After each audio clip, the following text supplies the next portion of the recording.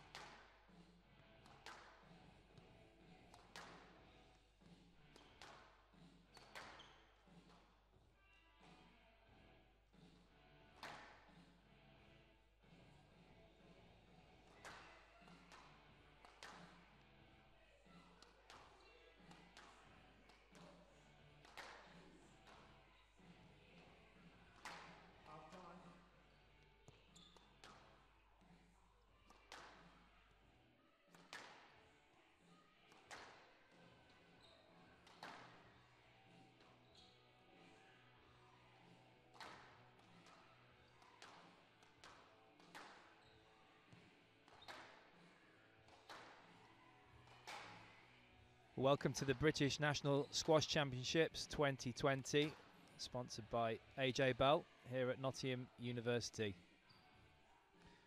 We have the first match of the day, Northwest rivals Rachael Chadwick against Julianne Courtice in quite a England-heavy day. There's only a couple of foreigners. There you see Alan Klein from Scotland and Joel Makin from Wales.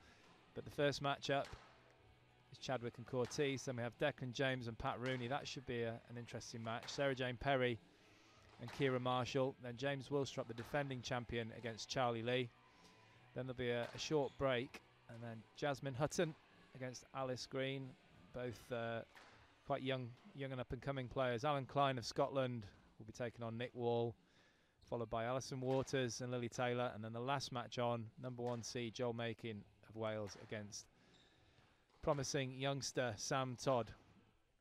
Well, I'm Simon Park, and joining me for this first match and the next 3 matches after this is Lewis Walters. How you doing, Lewis? Hi Simon, how you doing?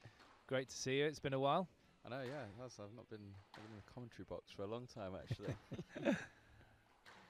And how are things with you? You're based back in Nottingham these days. I know you were in the States for quite a long time. Yeah, I was in the States for 5 years actually at Yale University. I've actually been back in Nottingham now, so I actually work here at Nottingham University. Been here for the last 3 years, coached the teams here with Richard O'Connor and Mark Fuller. Wow, yeah, it's a great setup here, isn't it? And fantastic for the students to be able to see the best squash in the UK and some of the best squash in the world. Actually, some really highly ranked players, both the men's and the women's draws. Yeah, they're really good at Nottingham Uni with holding the events here. I mean, we had the European individuals last year, So that was great for the students, great for Nottingham as well to get such a big event based back in Nottingham. There hasn't been many big ones for a while. Obviously, back in the day we had the British Open here. That was a long time ago, wasn't it? It's a very long time ago. I think you were still in nappies, weren't you, when that was going on? Yeah, probably was actually. Just about. It was at the was it the concert hall in Nottingham? Yeah, so they had it at Albert Hall, and they actually had it in the university one year. Yeah, I think that was the first year that Nick Matthew won the British Open. It was. I actually remember that. He played Linker in the final. That's correct. Good memory. Yeah. Well, back to these two. Julianne Courtice is the favourite in this match. She's currently ranked 32 in the world on the PSA rankings.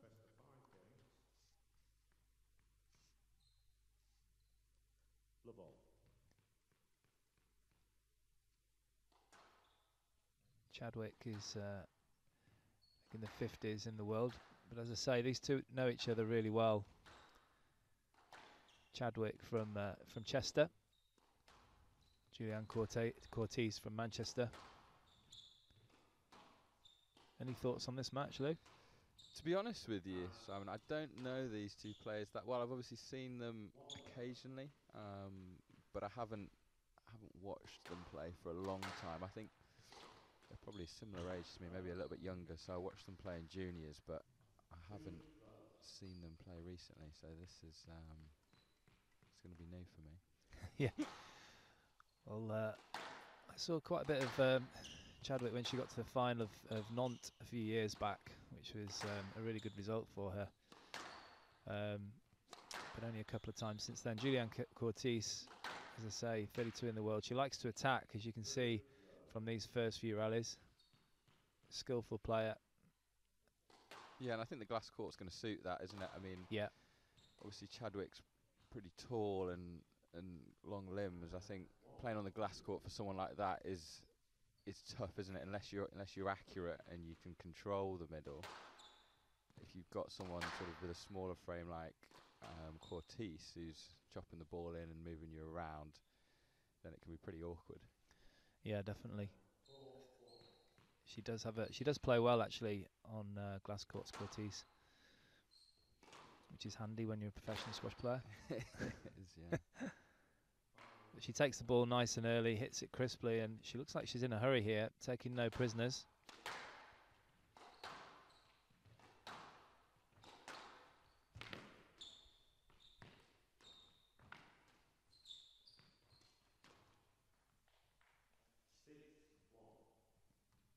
She's off to a flying start here, 6-1. Yeah, Chadwick, 54 in the world rankings, 29 years of age.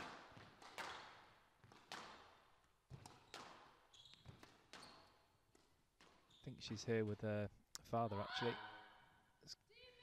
It's going to need to give her quite a bit of support, I think, after this, the way this first game is going. Obviously, you mentioned that they've played quite a lot before. They're both from the northwest. Do you think that's gonna? Whose favour is that gonna work in? Do you reckon that's gonna help Courtice because she's gonna be confident, or do you reckon Chadwick will take something from that? The fact that she's played Courtice a lot and she knows her game.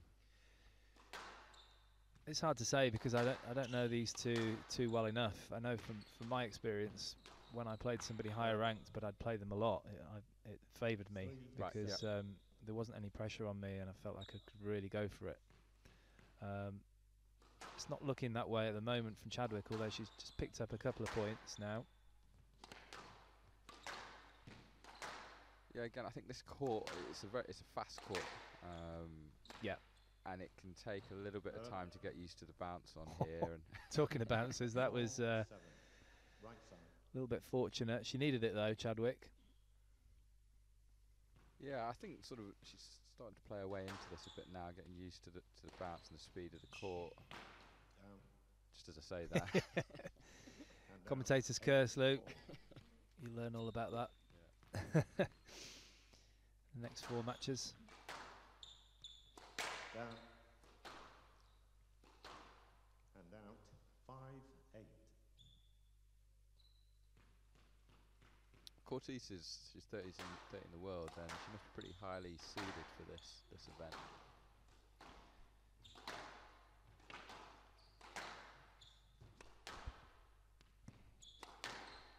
we'll get our team of researchers onto that one. Stroke to Chadwick. Stroke. I'm not happy with that one. Julianne Ball's gone Courtice, straight back she's towards it. absolutely flabbergasted. And I have to say, from that angle, it looked fairly short. It wasn't the best volley drop, but No. it was short enough, I felt. Yeah, 100%. Chadwick's back in this now. 6-8. Within 2 points. Yeah, that's one thing I do know about her, actually. She's a fighter. And that tournament I mentioned in Nantes, she had some hard matches to get there to the final.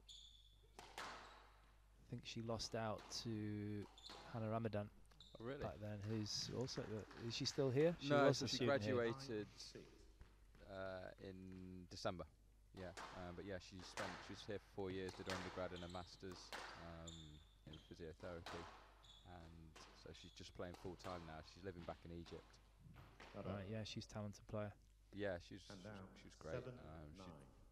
She's one of the best players that we've had at Nottingham. And a good team player as well. Yeah, she was great. She got on with like all the girls, and obviously she was a lot better than most of the other girls that we had here, standard-wise. But she used to get on court with them all the time, and that helped them. It brought them their games along, and she was a good personality to have around as well. Just another unforced error from Chadwick. She's done well to sort of get a bit of a run going in this first game, because it was looking a bit dire, 7-1. She's managed to get a little bit of respect here, and another point. And out, 8-10, game ball. Just one more, and Courtice could get a little bit edgy. Yeah, she's in the danger zone if she gets one more. 9-10.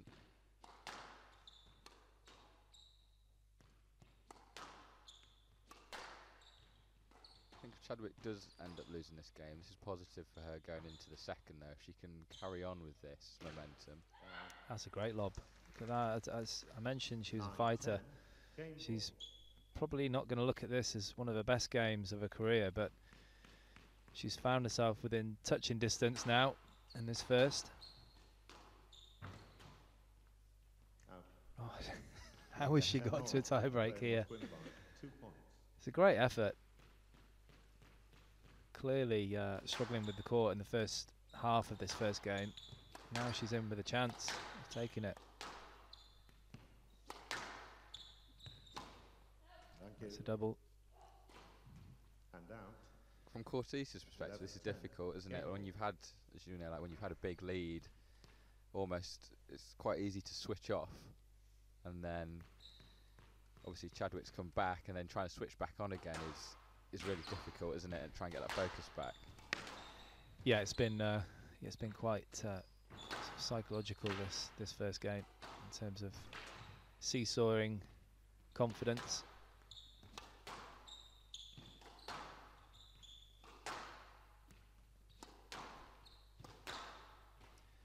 But Courtice isn't usually one to panic, and there the frustration from Chadwick. She was down and out in the first half, and then she managed to find a way back into the first game. Great shot going into the tie break, but it's Courtice that comes through the first 12-10 in 8 minutes.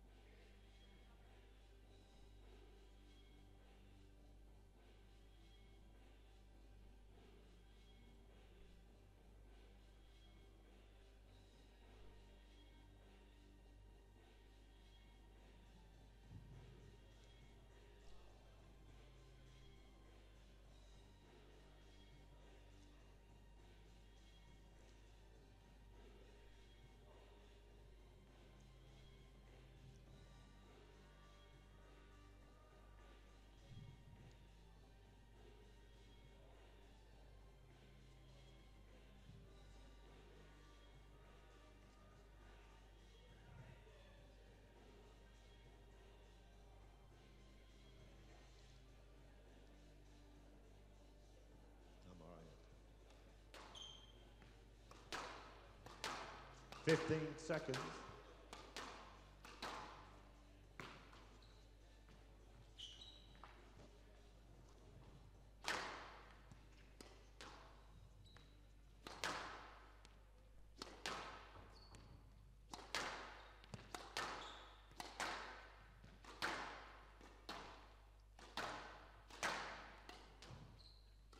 Courtice leads 1 game to love.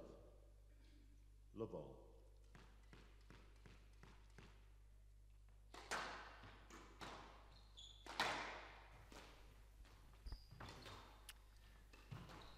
So Julianne, Courtice kicking off this second game. What are your predictions for this one, Parky? Well, I think Courtice, as we said, she's the favourite. She's over 20 places higher in the world rankings, and she didn't seem to panic too much there with the comeback from Chadwick.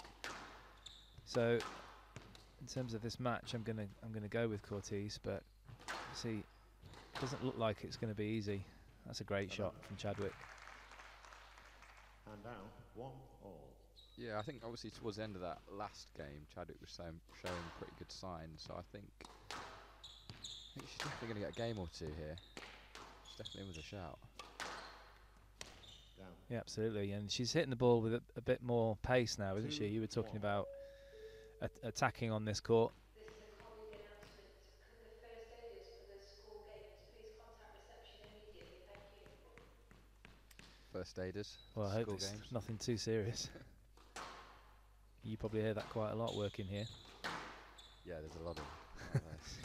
especially in I don't know, hockey or handball.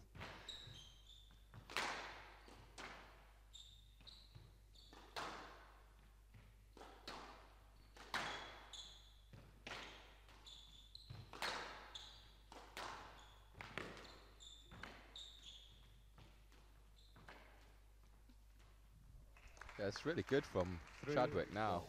Right side. It's really starting to move Courtice around, starting to find a feel at the front of the court. Yeah, well, she's been coached by Phil Whitlock, who, Yellow. as you know, is very good tactically as a player and as a coach. No. And you can see that in Chadwick. It's been, There's no video review. as we keep saying, she had a And poor first half of the first game, but she's found a way to get herself into the match.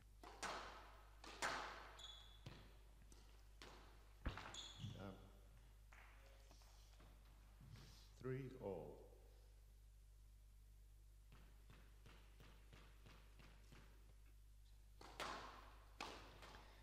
Courtice coached by Annette Pilling. Yeah, Net's here, I saw in the crowd.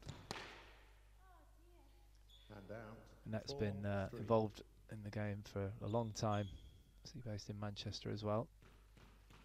Yeah, I remember Annette from when I was a junior. Actually That's going- a long time I know ago. it's going back now, isn't it? Yeah, she was involved on the national squads when I was junior, probably under 15s, I think. She obviously works with a lot of players. She also works with Manchester University. And coaches 5, Northern 3. as well, I think, in Manchester.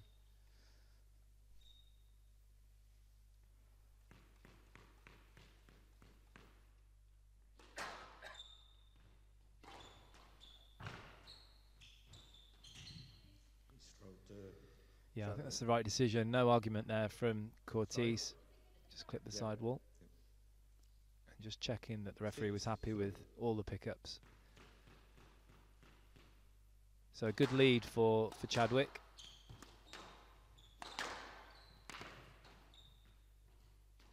I think again the ball there was good from Chadwick. Just a bit untidy really, wasn't it? But it was good. Yeah, as we're saying with this court, the bounce, it's Down. because the ball kind of almost skids through a little bit. It's 4, quick and it 6. doesn't bounce that high. You get a lot of those sort of pickups, especially for someone like Chadwick who's tall, and if there's any sort of, I guess, limitations to a game, he's going to be getting down low. And like that there, we saw the quick boast and 5, 6. Well, I don't think the problem was getting low there. I don't think she even saw it. Nor did we. whipped it around.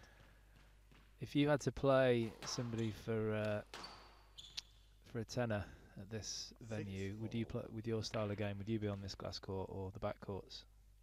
Yeah, I'd play on this court. I really like it. You would? Yeah, yeah. I'm a big glass court fan.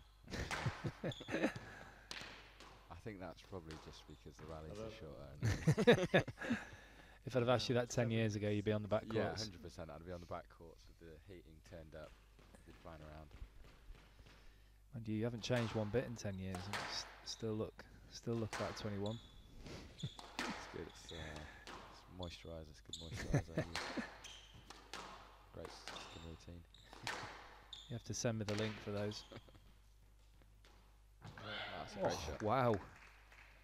That is how to play a cross-court drop shot, just feathering it into the nick. Absolute roller here from Chadwick.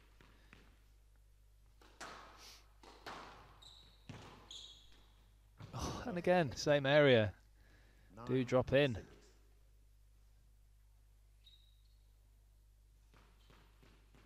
And Courtice hasn't done a lot wrong here. Well, you think of Courtice more as the shot maker compared to Chadwick, but two fantastic shots there. 7-9. But Courtice staying in touch. She generally likes to keep the pace a little bit high, you'd say, in the hitting.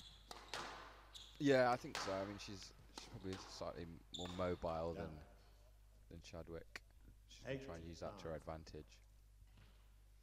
Poor error there. You could see real frustration from Chadwick, quite rightly. Yes, left. 8-9.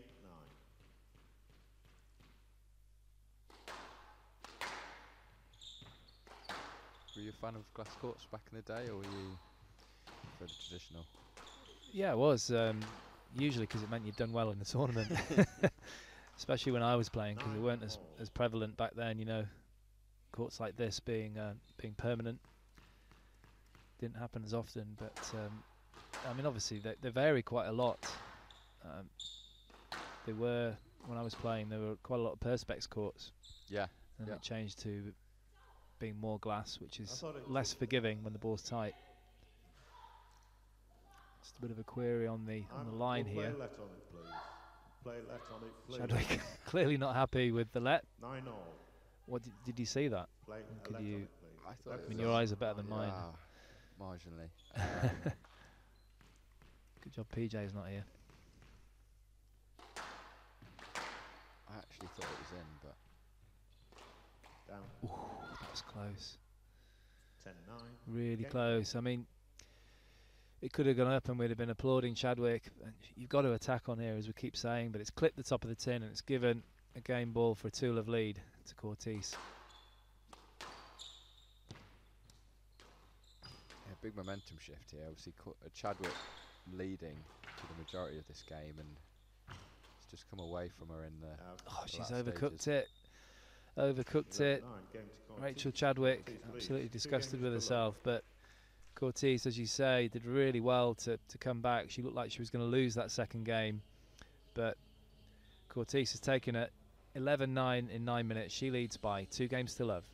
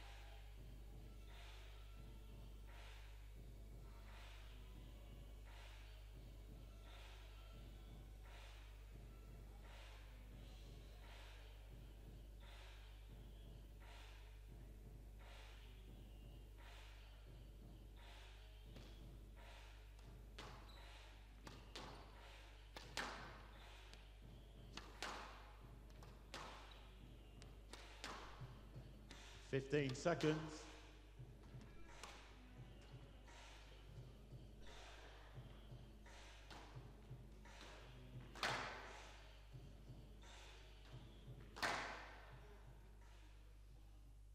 Time.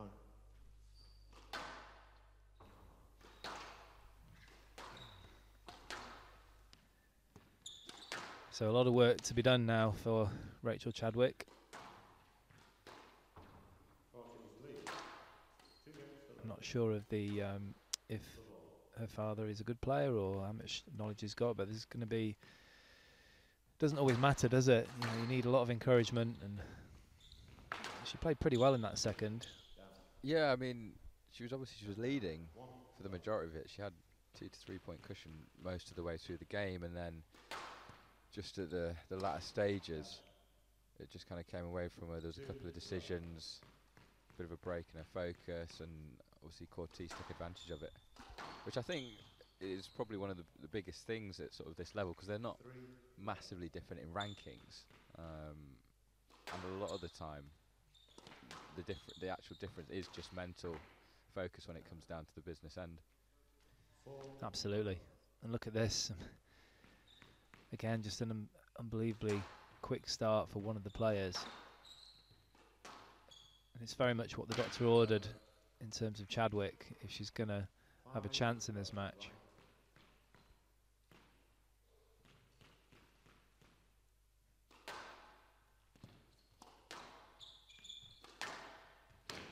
Yeah, the squash that we're seeing from Chadwick, she's definitely capable of winning this match. It's just whether she can keep it together for long enough.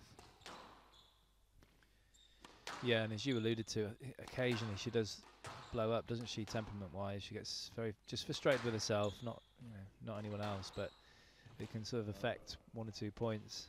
That's very tight work from Courtice. Cool as a cucumber. Yeah, Courtice, she's pretty calm, isn't she? She's haven't heard anything really from her. Just Not a squeak. No, going about her business.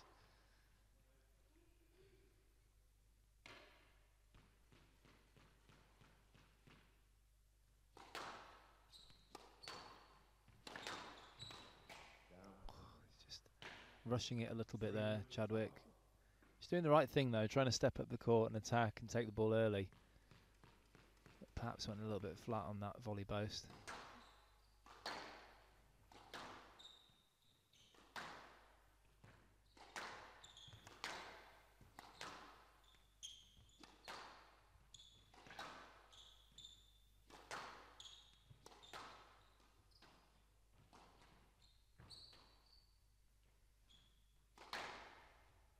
Good shot. It was set up for though, wasn't it? The overhit length from Chadwick. There you see, coming off the back wall. Nice and easy for Courtice. A little bit of luck there. Do you find that area often on this court? Local knowledge? I don't actually. I think it's probably just because my cross courts aren't accurate. Never make the side No, wall. yeah, they don't make the side wall. Straight down the middle.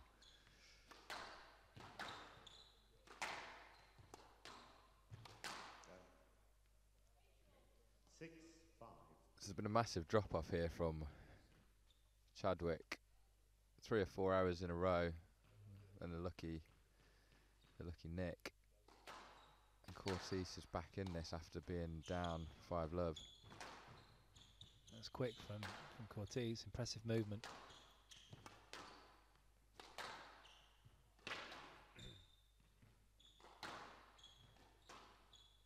Yeah, she's a good mover, Courtice. I'm been impressed with this. She's got a good frame, pretty powerful. Yeah, I think if these two were athletes, well, they are athletes, squash player athletes, but in athletics, Courtice would be the sprinter, and Chadwick the long jumper. Yeah, 100%. Maybe even a high jumper. Yeah.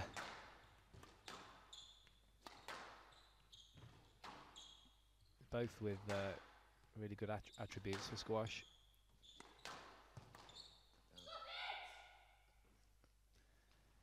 There we go. 7-6. Chadwick being vocal again.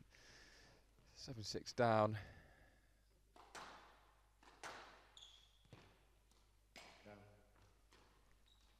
bit speculative there from the back of the court.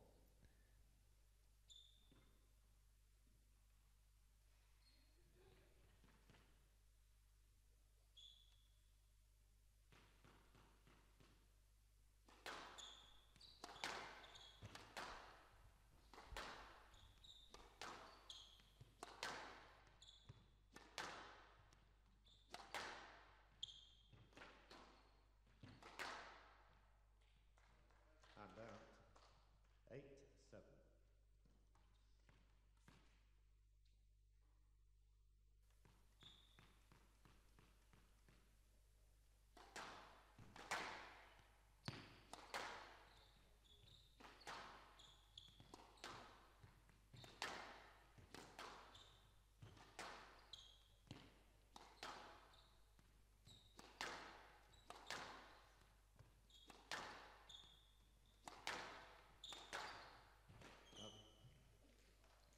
And out. 8-all.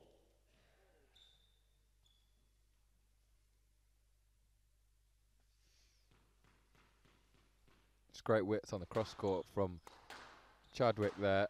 Second bounce, just as the ball's hitting the sidewall. It's going to be a stroke.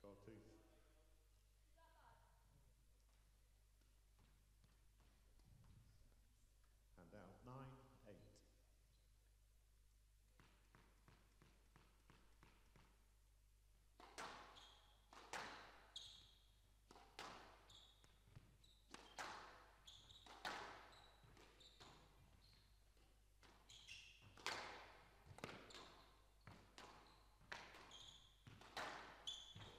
Some good play here from Chadwick, really taking the ball early, making Courtice do some work.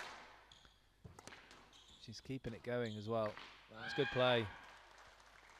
Now you hear the roar from Chadwick. 9-all.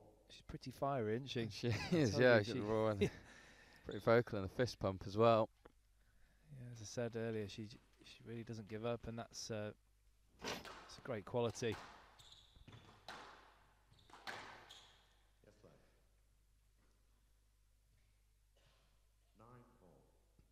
9-all. 9-all. Certainly deserves this a game, doesn't she? At least Definitely. Chadwick. Yeah, I've been like the beginning stages of the last two games. She's been really impressive. Like I said, it's just she's just dropped off, and there's been the odd mistake here and there. And Courtice has taken advantage of it. Oh, wow. That was a fantastic shot from the back of the court.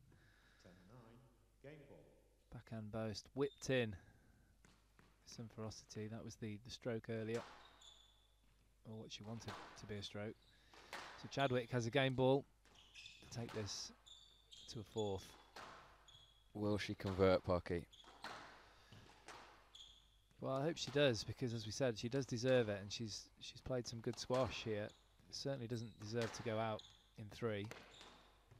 There's the chance, and she's gone for it. I mean, perhaps, Skip the I tin. don't know what you'd have done there. It's easy from here, but maybe just a little soft drop shot with some margin for error. Yeah, yeah, she's on gone the for it volley. there. Yeah, I mean, she's slapped the top of the tin.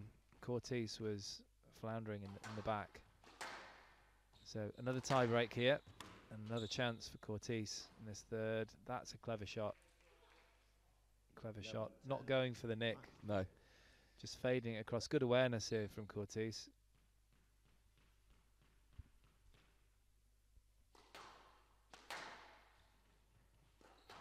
Courtice's first match ball, just to get her into the second round of this AJ Bale National Championships.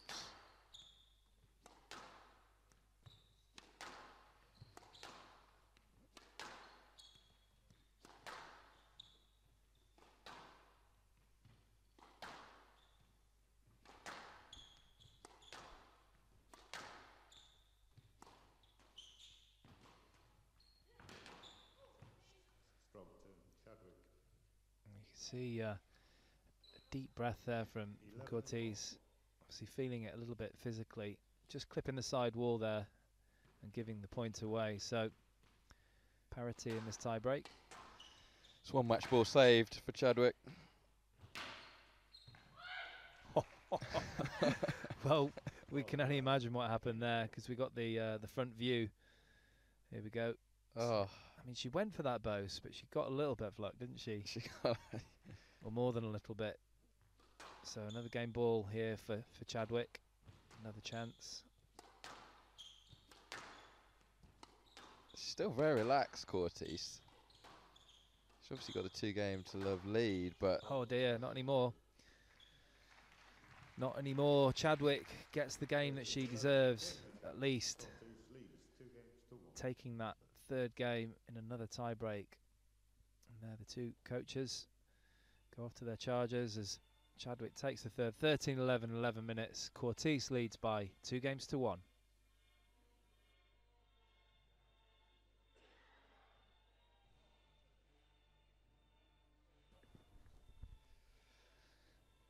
so Rachael Chadwick started off with a big 5-love lead in this game.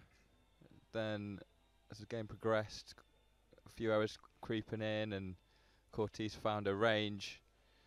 After saving one match ball, Rachael Chadwick managed to take this third to bring us into a fourth game.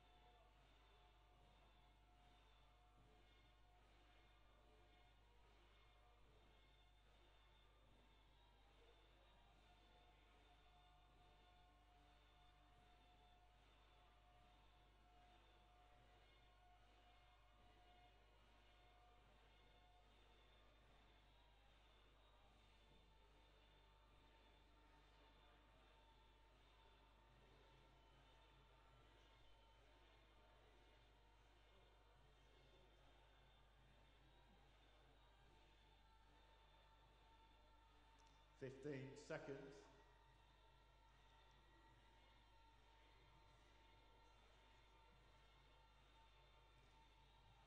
On court, please.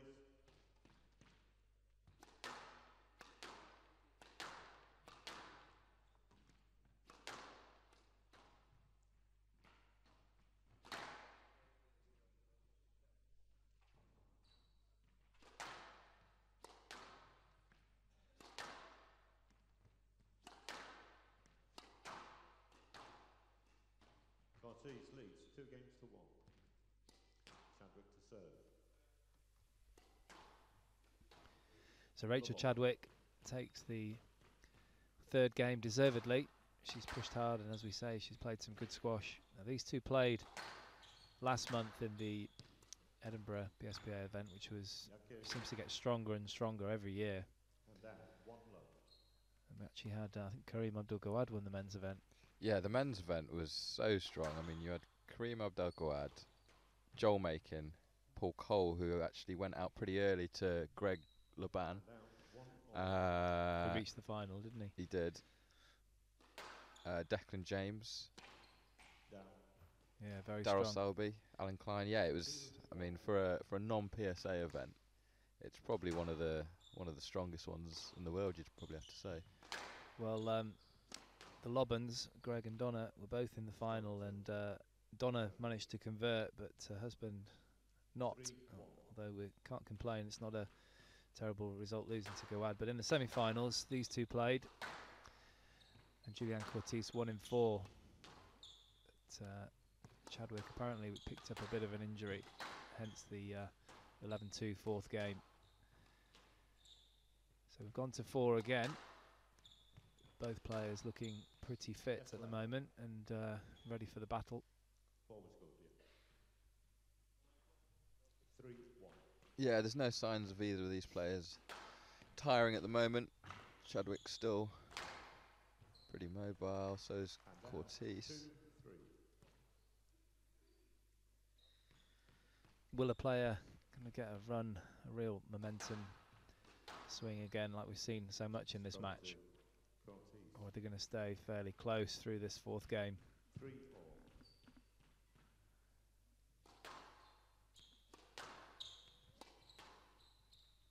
quite like to see them both sort of playing well at the same time. It's been quite patchy, isn't it? Like one player's had a run of 4 or 5 points, and another one will have a run of 4 or 5 points. There's not been any major periods where they're both playing well together. Do you think that's a case of? I mean, I know you love this court, but you've been playing here or coaching here for a long time. If neither player's that used to the court, that can affect it. Yeah, massively. I think it's a type of court where if you're controlling and you're getting on top of someone, if you're receiving that, it literally feels like you can't hit the ball. Yeah, you lose a lot of confidence. Yeah, it's really hard to get a rhythm if someone's moving you around and dominating, which is probably what's been happening here.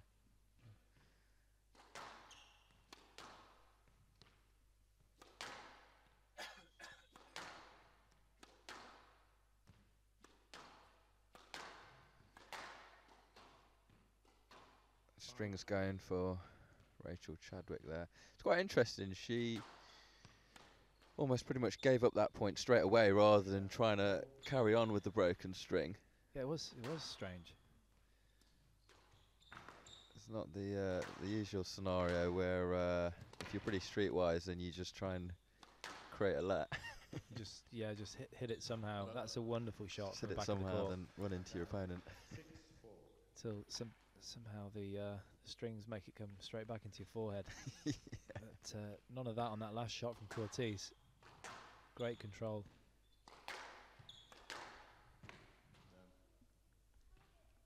And out 5-6.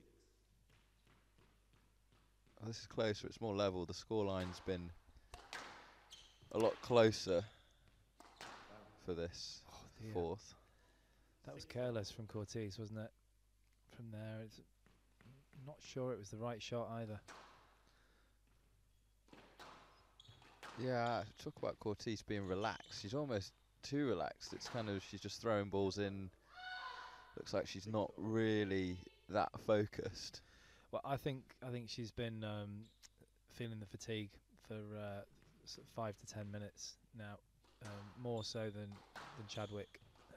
That's exactly what Chadwick wants. I think she does probably prefer the longer matches to Courtice.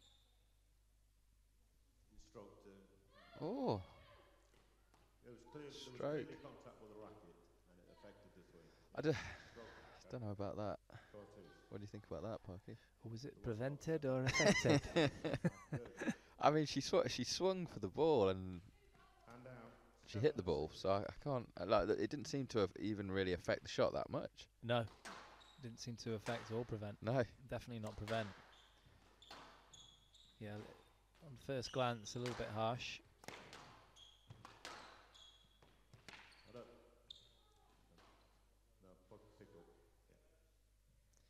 But perhaps a bit of justice there for Chadwick. And both players do seem to be playing well at the same time and running at parity now in this fourth.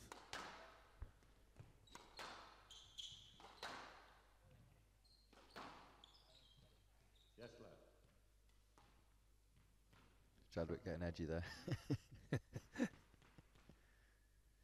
Well, she's the one more likely to, isn't she, Yeah. than Courtice? Everyone's different.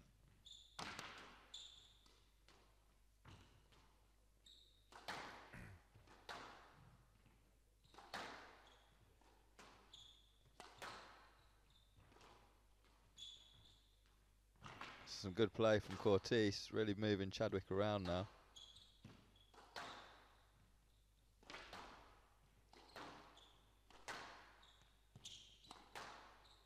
This is probably one of the longest rallies of the match. Yeah, she got through, didn't she? I think she got through the initial minor contact. I think that's the right decision, although it seems harsh. 8-7.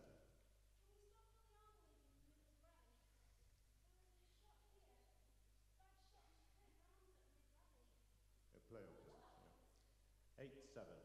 Courtice not happy with Chadwick gesturing during the rallies. What's the rule on that these days? They changed it recently, didn't they? Well, you're not allowed to do it. basically. And if it's off-putting the opponent, then you're not allowed to do it. But It's tight work. Can you as if your opponent is waving their arm around, what is can you get a stroke for that? Is there a penalty, or what's the procedure? I think it's quite, as in a lot of these things, depends on the referee. But recently, there's been quite a few players diving around and there's sweat on the floor, so that's different. Yeah, obviously. yeah. I think you might have to have a word with John Massarella. John Massarella, is he here? I'm gonna go and speak to him after this game. Get this clarified.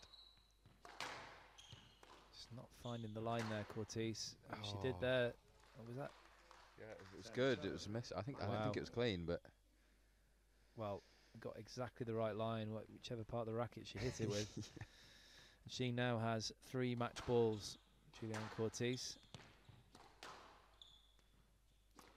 As I say, I feel the last 10 minutes or so, she's been working really, really hard. Not particularly enjoying that last part because it's been physically hard. Chadwick's been making it so.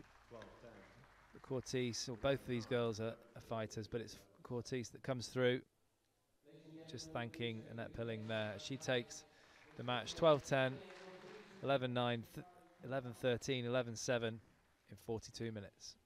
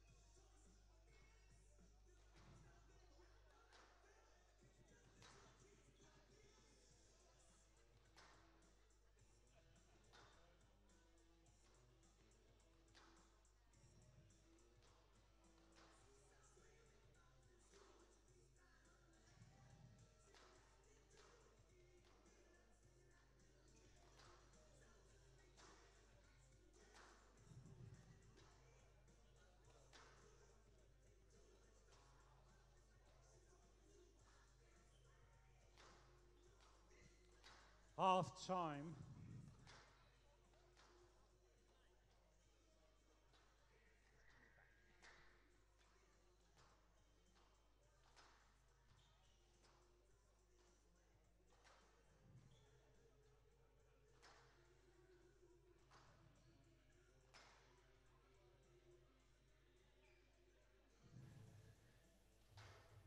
Welcome back to this British National Championships 2020, sponsored by AJ Bell here at Nottingham University. First men's match on this glass court today. And we have one of the favourites, Declan James, in more ways than one, against Patrick Rooney, both players of England. Declan James actually hasn't played this event for a couple of years. The last time he played was 2017, and he's a Nottingham boy, born and bred. So he's well, he has been ranked English #1, but there's so much competition this year. I think probably more than any of the years for a long time. So many contenders. And Declan James, 21 in the world currently. But he's got a tough game today against Patrick Rooney, coached by Malcolm Willstrop, who you can see just there pointing at the court on the right-hand side. He's 60 in the world from the Northwest. And these two will know each other's games really well.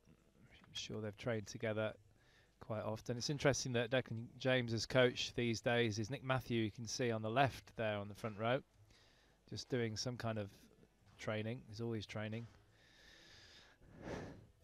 And again, joining for me, Simon Park, for this match is Lewis Walters, and you're actually related to Declan James. I am, yeah, he's my cousin. And not a lot of people know that, actually. Yeah, that's true. I thought I'd point it out. Yeah, it's surprising that more people don't know that. So what's your predictions for this match? It's I know that Pat Rooney can definitely trouble the top players. I mean, he's done it before. Particularly going back to Nantes again. I keep mentioning Nantes, but really.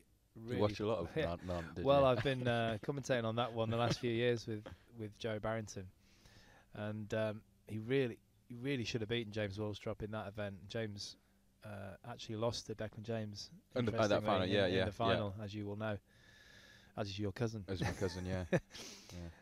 You know a bit more about him than most of the players on the circuit. But I mean, obviously, if I had to put my house on it, I'd back Declan James here. But it's going to be a tough match.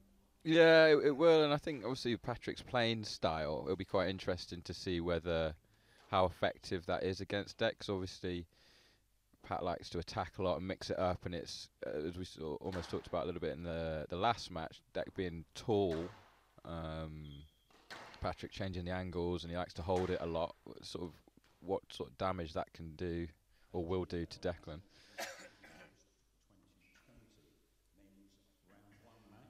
Sometimes I think when you've got two players with perhaps some similarities, that can be a problem for the lower ranked player. Yeah, and yeah, play definitely. into the hands of the higher ranked player, the more experienced player.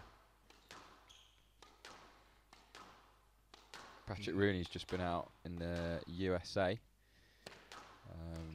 playing a couple of events out there. He actually, the only reason I know that is because he was staying with Ollie Holland. Which Ollie Holland's a Nottingham boy who's junior European champion. Exceptional junior. Yeah, Ollie Holland, yeah. European junior champion. So he's based in the States now. Yeah, he moved out there in the summer. So I think Patrick was staying with him. I think they're sort of similar age group, so they caught up out there. Ollie also went to Nottingham Uni. So many Nottingham connections. There's a lot of Nottingham connections. There's too many. Well, Deck looks very keen to take the ball early on that backhand side. He likes to sort of try and control proceedings from there. Yeah, he do. He likes that backhand side, backhand volley drop. Uses his reach. Nightmare to play an alley game against. I'm sure you've played a few against him.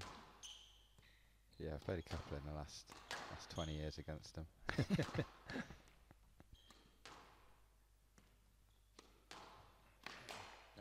and out.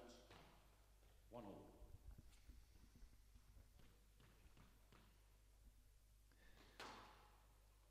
Rooney recently reached the final of the London Open. Down and out. Just going out to Willstrop in the final that time in 4. Yeah, so I think he's consistently been testing with top players, top English players. Anyway, I think rarely they struggle to get him off in 3, don't they? He always. Yeah, he's got a lot of quality, hasn't he? Yeah. And I think he's got all the attributes. Certainly with the racket, he's got a lot of confidence in that department. Definitely, yeah. I think for him, it's always been just his focus and keeping the ball out of the tin. Really, I mean, it's sort of, as you know, with those players that have got a lot of skill and can take the ball in regularly. Well, it's trying to find the right time to do it and not overdoing it. You know, I think if you look at someone like James, for example, when he was younger, I remember watching him play, and he had a tremendous amount of skill there. But when he started to move up the ranks, it's kind of using that skill to do the right things, which isn't always the most sort of flashy option, is it? No. Well, James Willstrop has got the flair, but he can play straight all day long, can't he? Yeah. And do the simple things.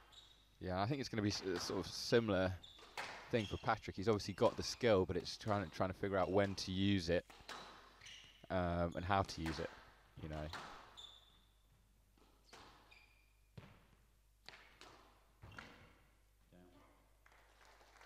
It's a wonderful long drop from James.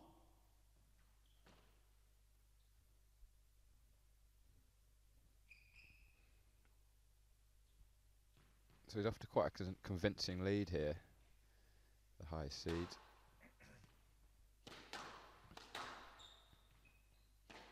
Yeah, we saw in the previous match there's a lot of momentum shifts and swings. Hopefully there won't be as much of that in this match. Yeah, I think obviously Declan from Nottingham, so he gets to play and train on this court quite regularly. I don't know how much Patrick's managed to get on this court. Obviously there's a glass court in Manchester, isn't there, which I'm assuming that he's probably... Yeah, he would have trained on that quite a few times. Yeah. But as you know, there's always slight nuances and idiosyncrasies about the different courts around. There's one in St George's, there's one here now, there's one in Manchester. They're all slightly different, and then obviously the ones around the world. Deck actually plays PSL here as well, doesn't he? Yeah, he does. Nottingham Uni. Yeah, so he spends a lot of time on this court. Oh, just a little bit fortunate. There's Yeah, the apology from Declan. How much do you think, I don't know if you've talked to him about this, obviously he's had 2 years away from the event. It's 2017 the last time I think he was injured last year. Was he injured the year before as well? I don't know why he didn't play it the year before, actually. I know last year, it was maybe 4 or 5 days before. He was literally just hitting some lengths, doing a length game with one of the pros at the park, and rolled his ankle. Just one of those annoying, innocuous injuries. Yeah, it wasn't like he was going flat out or anything like that. It was pretty gentle hit, and just twisted it, and like timing wise couldn't have been any worse, really. How much do you think it's a case here of trying not to be over keen and over enthusiastic?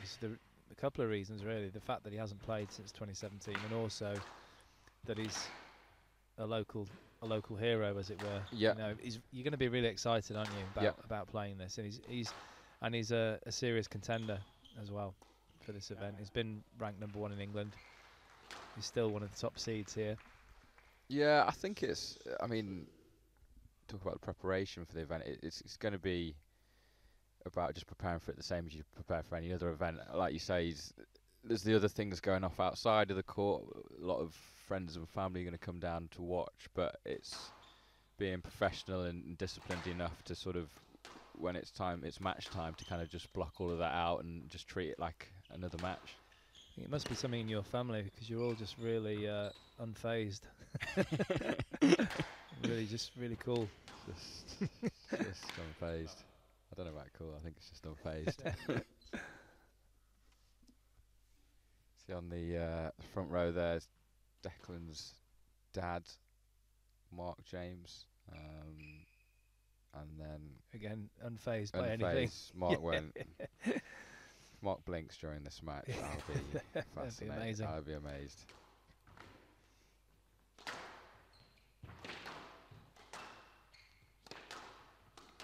Pat Rooney really being aggressive around the middle there, but backfiring a little bit. Yeah, similar sort of to the first match. Deck obviously off to a great start. Pat's kind of finding his range now and getting used to the court. Rallies are getting a little bit longer.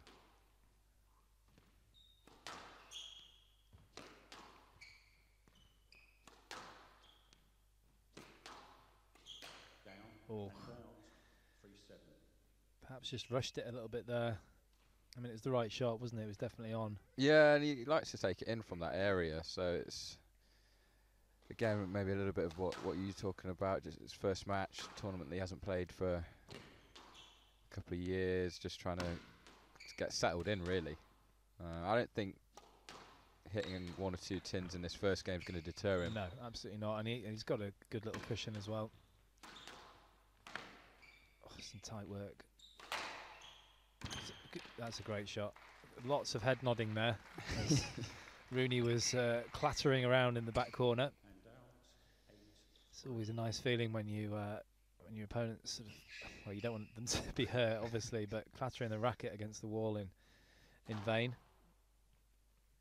Yeah, he could have had an easier first round, couldn't he? Or a first match on the glass court, sorry, here for Declan. Yeah, I think tricky, to be honest, I think this has changed because there was a redraw, wasn't there? And I think he was actually maybe playing Alan Klein first, so this is probably better. Yeah. Than his initial draw in terms of rankings, anyway.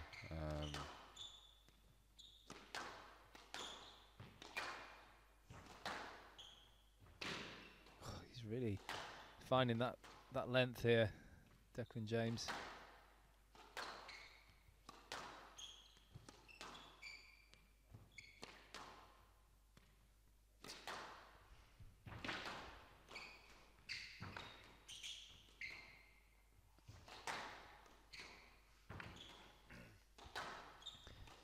Rooney recently losing out to another top young English player, George Parker, in 5, 14-12 in the 5th in Pittsburgh recently. How long ago was that?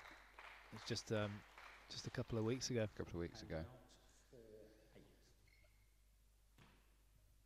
How long did it used to take you to get over jet lag? Depends on where it was and how bad it was. Going to the States, places like that event was Pittsburgh, not too bad. Not too bad. Not too bad, because I'd find, well, you do find that you wake up really early. Yeah. And that didn't bother me too much, because I'd just get up, go for a coffee and train, and yeah. Obviously you'd be struggling a little bit early evening, wouldn't you? But not so bad as California. I always used to find that the struggle for me was not going; it was mostly coming back.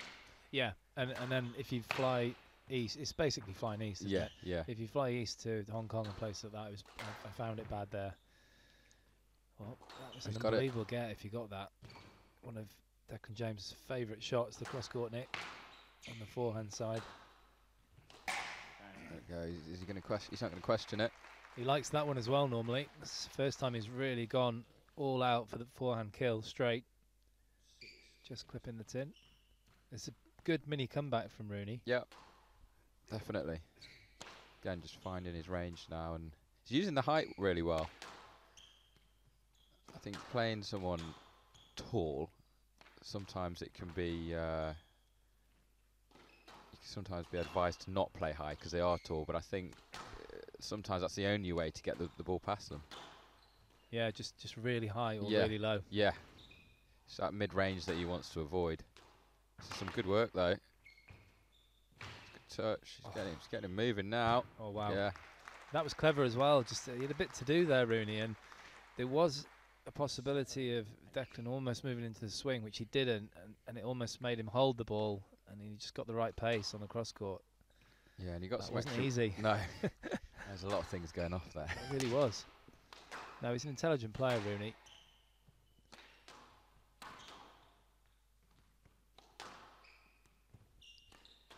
I think he's got a really good backhand hold, Rooney, just sort of built into his swing. I don't know if you've been on court with him much, but even just when he's hitting a drive on that side, because he's got so many options and there's the hold built in, it's really hard to feel comfortable against him.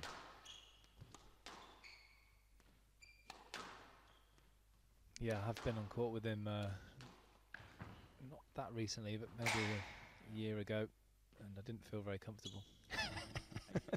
It's possibly something to do with my age. Yeah, I was going to say, is that just because you're on a squash court? Or Yeah, just as soon as I walk through the door. just putting your shoes on. He's done well to go round there. He could have come round the back and possibly looked for the stroke, but he's played the ball. Oh, he goes. It's going to be affected or prevented. I'm sorry, I didn't quite hear that. Okay, play a left on that, please. I think there was still room for you to play the ball. I'm not really sure. I mean, he's hit him on the backswing. How's the room for him to play it if he's hit him? His left hand. If you just from that replay, watch Rooney's left hand here. Yeah. Just clipped the knuckles. So there probably wasn't room to play the ball if. No, it has to be a stroke. Probably wasn't room if he's hit him to play the ball, but. I think we should get you in the referee's seat.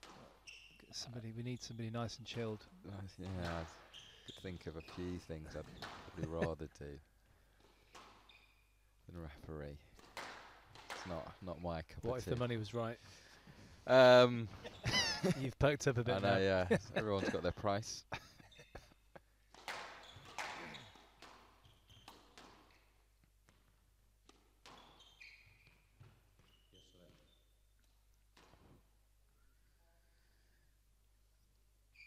Oh, this is close now. He's got to be careful here, James, because if Rooney gets this game, Rooney's the type of player that once he starts to get confident, like that, his tail will go up. Yeah.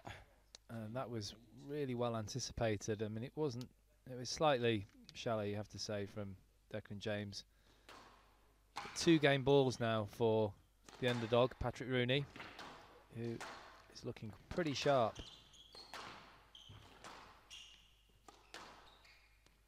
He's got Malcolm Willstrop in his corner.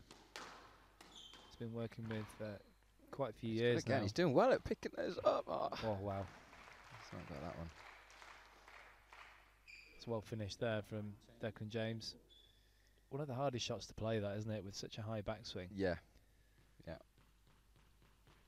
Well, you can play it, but to play it well, Yeah. I should say. Yeah, I think I've played it. Probably hit the service line, but I've played it. It's tight. It's tight work down this backhand side.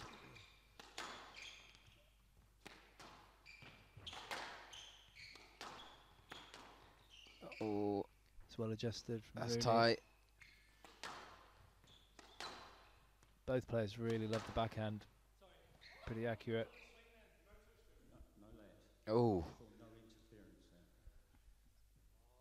I think that's a little bit harsh. Yeah. I think it was more of a safety element there. yeah. although- Well, also Rooney's line, he had to come out because the ball came out into the middle, didn't he? So he needed to go through Declan really to have enough space to swing. and it all happened very quickly, as you'd expect between these two. So into the tie break in this first game.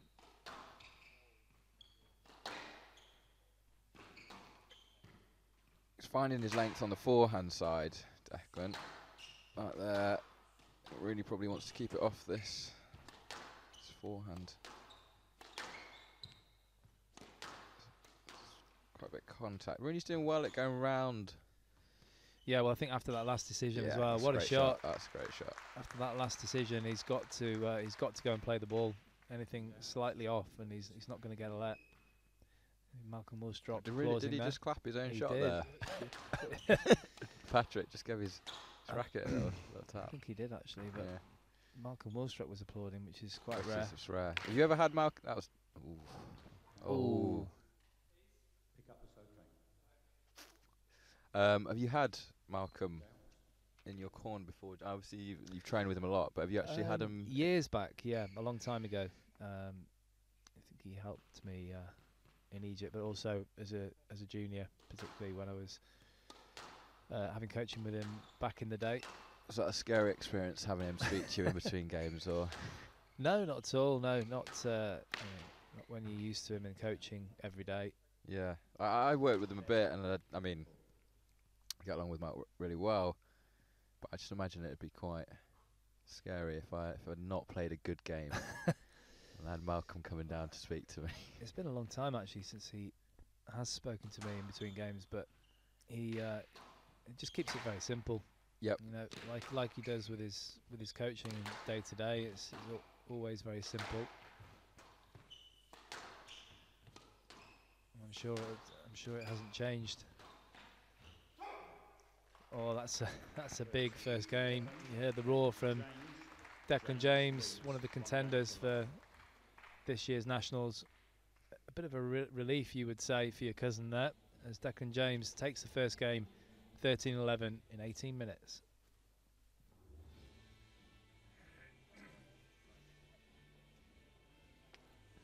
So Declan James got off to a strong start with a 4-1 lead.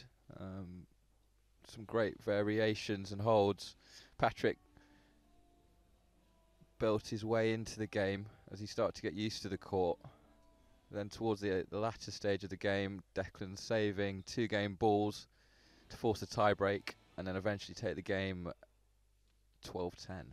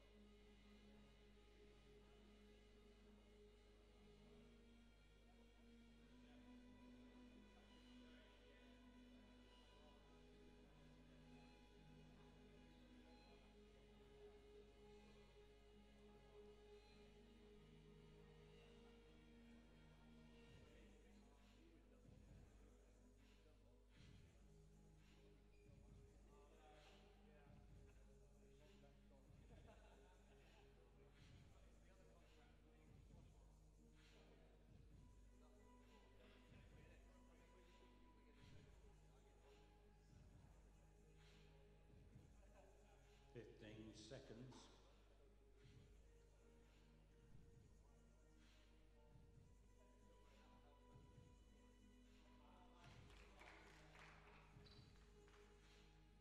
Time.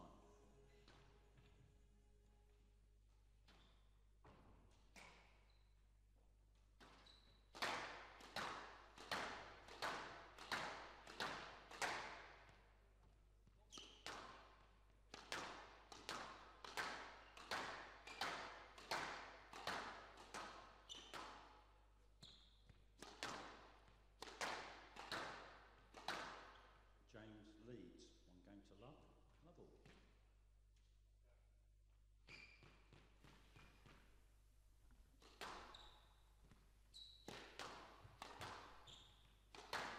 So Lewis, if you were obviously Declan James is your cousin, but Patrick Rooney is the underdog. If you were his coach, and he's obviously lost the first game. Patrick's coach or Dec's coach? Patrick's coach. Okay. What would you? I mean, there's hardly anything in it, was there? But what would you say to him, just to sort of tweak things a little bit to try and? I think he played a good. At the back end of that, I think he was playing the right game tactically. He was mixing it up. He was using the holds, sort of not letting Declan control that backhand area that he likes so much. and I think he just got a little bit unlucky. There's the no let decision, which I think caused a little bit of a focus drop, and then Declan took advantage of that. But tactic-wise, I think he had it spot on, really.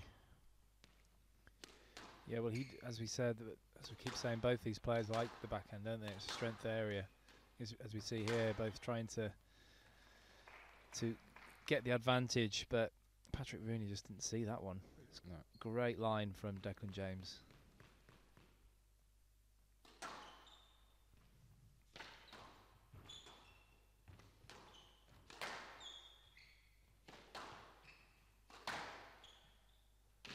Yeah, I think psychologically as well, Declan taking that game will be a bit of a blow for Patrick. Yeah, and also, it seems obvious, but a lift for Dec. Yeah, I think it's just relief, isn't it? And I mean, as you know, like playing first round of any tournament, just getting that first game under your belt is a massive relief, and you can sort of start to let your game flow a little bit more after that. Absolutely, that is wonderful touch from Patrick Rooney to get his first point on the board in the second game. Couldn't be any more accurate.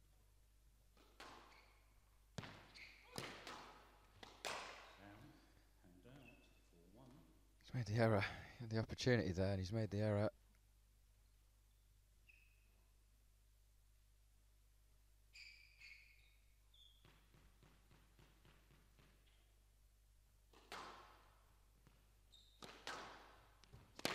That's an area where, as you alluded to earlier, the difference between the top players, and I'm including Declan James in that, being 21 in the world, is consistency, isn't it? He's been ranked a few places higher, obviously, but it's the consistency and not making, I mean, hardly any unforced errors. You just can't afford to at the top level.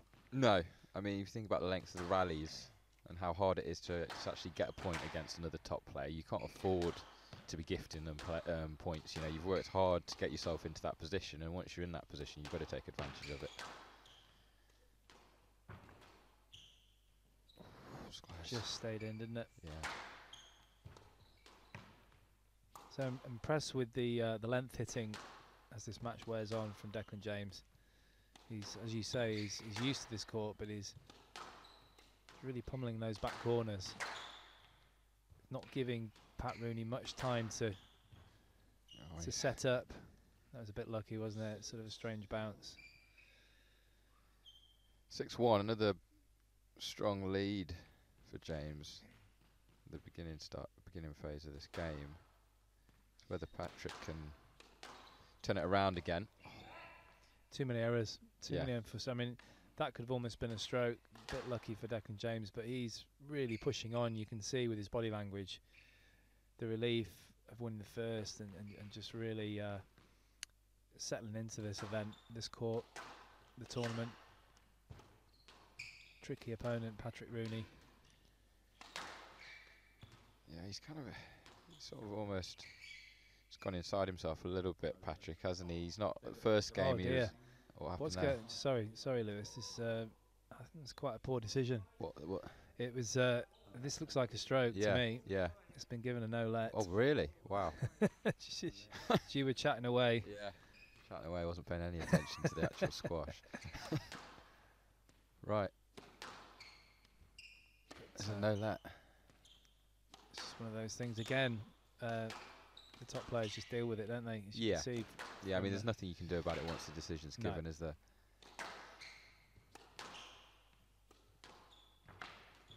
Oh, is he? Oh, he's got that is really the agility there from Pat Rooney.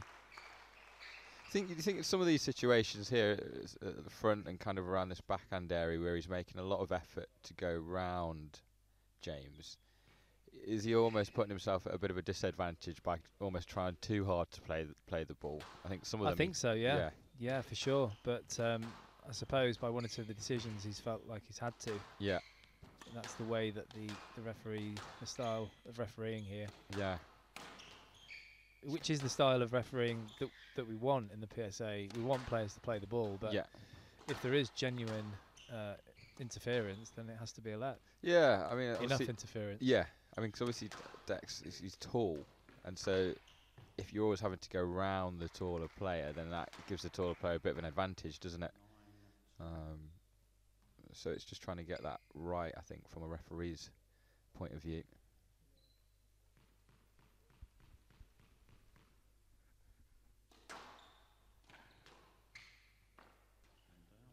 There we go. There's some of the skill. crowd didn't even see that.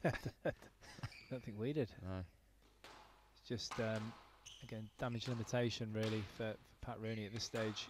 Yeah, I think he wants to. He's going to want to feel like he's playing well again by the end of this end of this second game. Do you know what I mean? Yeah, absolutely. He's found himself at a real disadvantage, and Declan James really pushing on here. This is the right idea from Rooney as well, just to make the rallies a little bit longer for a while. That's well played from Declan James.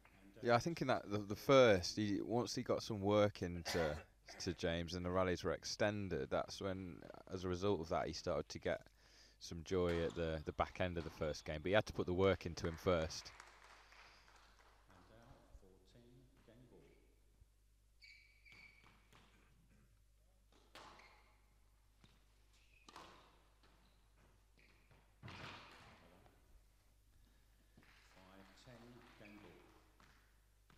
Really precise play there from Rooney. Another point on the board. And again. Yeah, this is better from Rooney. Obviously, it could be too little, too late. Well, you know what it's like, don't you? When you go far down, you can really relax and play some tremendous stuff. And you often wonder why you don't do it earlier on in the game. Yeah, he's doing that now. 2 feet off the ground.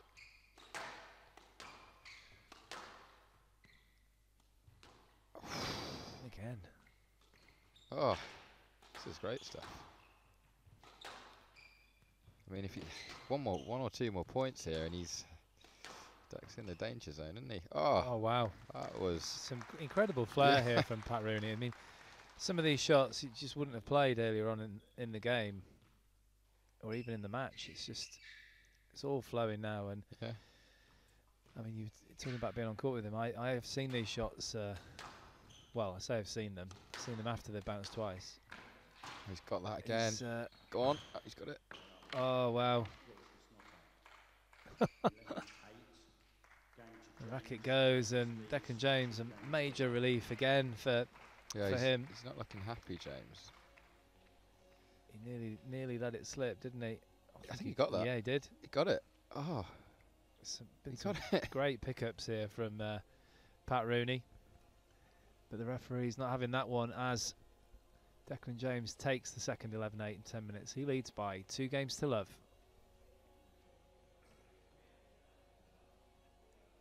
So a strong start for Declan James in this second game. Went off to a flying 7-1 lead. Patrick Rooney struggling to deal with the quality of James's length. However, Patrick managing to save 6 or 7 game balls to get back to 8-10. And then Declan James finally taking the game 11-8. He leads 2 games to love.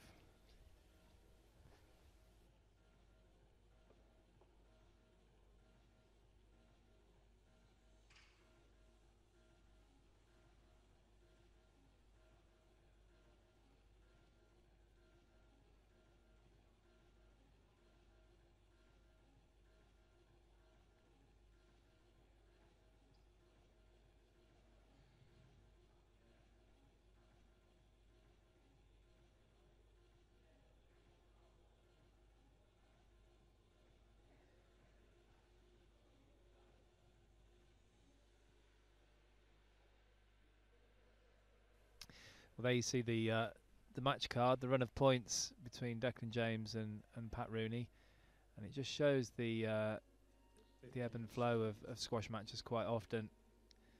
Little 4-point run for Declan James in the middle of the second, which was quite damaging, and you thought it was pretty much over, but there you see the 5-point run from Pat Rooney to make it a little bit difficult, a little bit interesting right at the back end, but still 2-love to Declan James.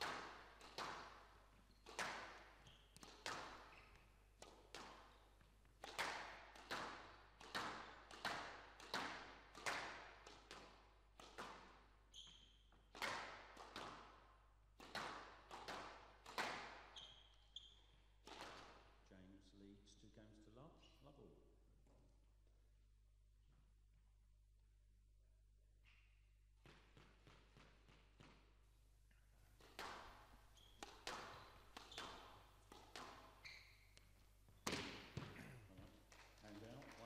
A taste of his own medicine there for Declan James.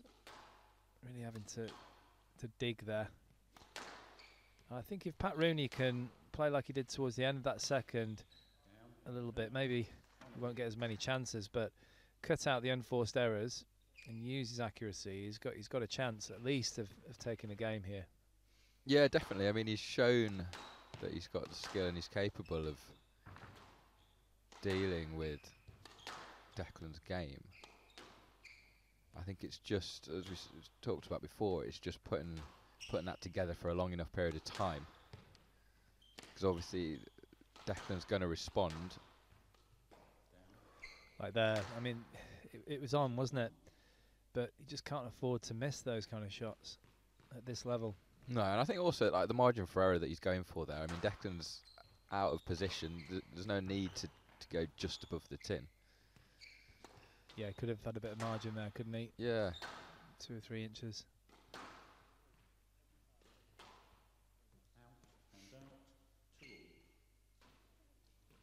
I think as long as Patrick's confident in his own fitness, there's no reason for him not to go a little bit higher on the short stuff and just accept that the rallies are going to be longer and just kind of back himself. 3-2.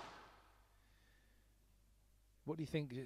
Talk a little bit about Declan in terms of this season. He had a bit of a difficult start, didn't he? But recently he's had a couple of really, really close games with Gawad, which is obviously no mean feat. Do you think he's coming back to the kind of confidence levels he had it a year or 18 months ago? I think he's working hard to do that. Yeah, I mean, it's difficult with Gawad, isn't it? Because Gawad has three twos with a lot of people. So I think he's had probably games with, I can't remember who else he's played, but recently. Well, he had a few months ago he lost to Abu Algar in St George's Hill quite comprehensively. He didn't play well at all there, so that was one of the kind of matches I think talking about. In TOC where he beat Yip from Hong Kong. Yeah, that was a good win. 3-1. I think the big thing for him is getting the lower ranked players off convincingly. I think that's probably something that he's struggled with. I think he always plays these kind of matches. Yeah, I think he always plays well against people ranked above him. But it's the lower ranked players that he'll struggle with, and then obviously as you go deeper into the tournaments, if you're kind of having longer matches with players that you probably should be getting off 3-love, then that's going to eat into your reserves later on when you are playing a higher ranked player. Does he ever ask for your advice? No. Oh dear. No, maybe. It's probably a good reason for that.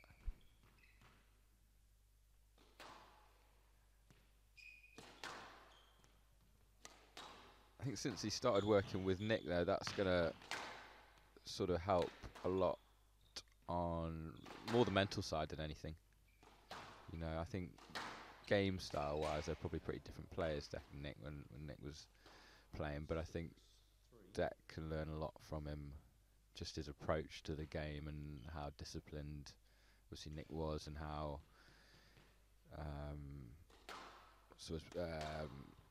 particular he was and analytical about every little part of his game. Yeah. So you think it's a good match? Yeah, I think. I mean, he started working with him towards the end of last year, and I think, like you say, his last couple of tournaments, he's played well and sort of shown some signs that he had like towards in last season. So yeah, I think it's looking positive. I mean, Dec isn't one of those. He's not a party boy, is he? In terms of like, I know it goes out occasionally, but he works hard, is what I'm trying to say as well. Yeah, When he's training, he doesn't mess around, does he? He's very he's very concentrated on the on what's going on in the court, and in the gym or whatever. Yeah, there's not a lot of laughs on the court. I wasn't actually meaning that, but that's another insight to the world of Declan James.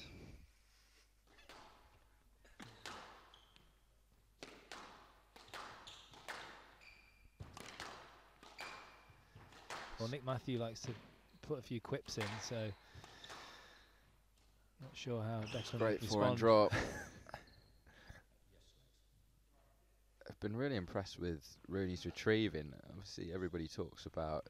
We've talked a lot about his skill and his hold and his ability to take the ball into the front of the court, but his movement, his retrieving ability's been. Oh, it's been phenomenal. Yeah, really impressive.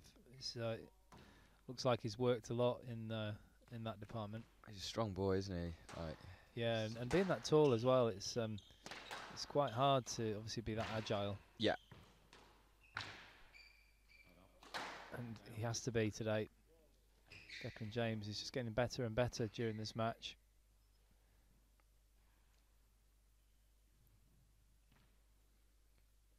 8-5. Rooney's going to respond. It needs to be soon. No, he'll wait till match ball down. Wait till match ball down and then play 4 of the best shots of his life, probably.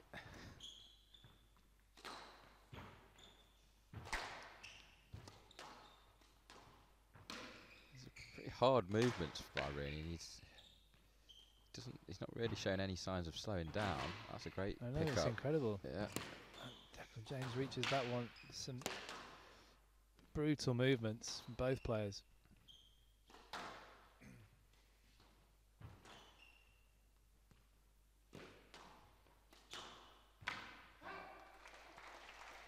It's fired in really well from Declan James. Really positive. As we say, one of his favourite areas there, around the short line on the backhand volley. Yeah, I think again it was the tightness that did it, wasn't it? It was just how direct. Yeah, and it's forced a bit of a silly speculative return of serve from Patrick Rooney into the floor. So it's 5 match balls for Declan James, one of the favourites for this year's AJ Bell 2020 Nationals, and a great chance for him to go through in 3. And he does it. A very, very impressive performance in the end from Declan James. Was looking a bit difficult at some points of that match. It certainly was a tough draw for him against Patrick Rooney.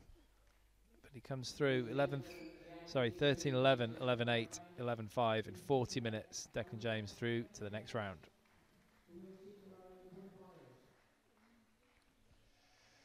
Another strong start for Declan in this 3rd game. Patrick Rooney coming through in the later stages again, but too little too late for Patrick.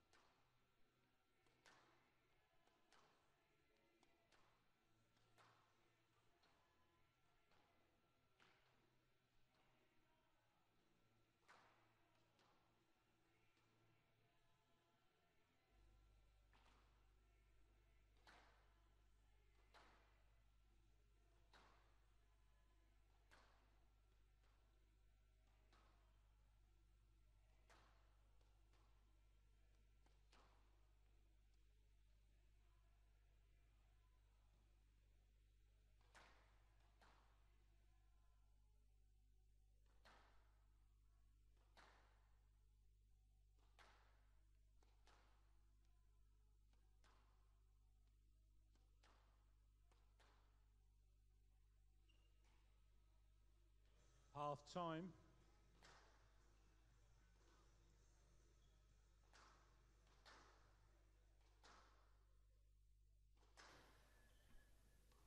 Welcome back to the British National Squash Championships 2020, sponsored by AJ Bell here at Nottingham University, and we've just had one of the contenders in the men's event come through in 3. We've now got one of the top contenders in the women's event, Sarah Jane Perry, up against young pretender Kiera Marshall. Kiera Marshall is currently studying at Birmingham University, coached by Chris Tasker. She's got a ranking of 197 currently, but she's only 18 years of age, still a junior, so I'm sure it's a case of just playing a few more events and getting a bit more experience and going up the rankings. Looks like she's pretty handy in the knockup, not overawed by Sarah Jane Perry. Sarah Jane Perry, obviously coached by Rob Owen, and has achieved so much so far in her career. So of course, won this title before. How much do you think she'll be buoyed by the withdrawal of Tesnia Evans, or are there just too many contenders for that to be an issue? Yeah, I don't think that's gonna affect things massively. Obviously, with Sarah coming into this event, like we talked about with Deck, obviously Deck not playing the event for 2 years, Sarah coming into the event as the number 1 seed, it's just another event, and she's got to prepare for it just like every other event, and take it one match at a time. Well, you got to beat who's in front of you, don't you? That's the way you pick up the trophy. You don't worry about who you're playing. Exactly. Yeah. Just concentrate on your own race. Sarah Jane Perry, currently ranked 7 in the world. She has been as high as 6 previously. Always entertaining, Sarah Jane Perry, whether it's whether it's good or bad. Obviously, she's got some great talent, some great skills. Sometimes some funny comments to the referees. Yeah, I watched her play Emily Whitlock in the last event they played in. I can't remember which one it was, but it was pretty entertaining. There was lots of fireworks. I can imagine. But it's a really big day for Kiera Marshall.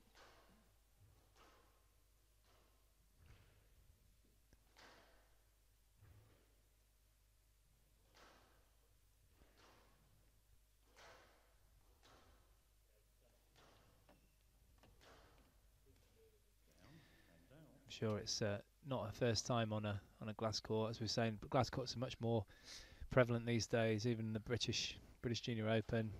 It's been used for a long time, obviously since Aberdale, but more recently at Birmingham University.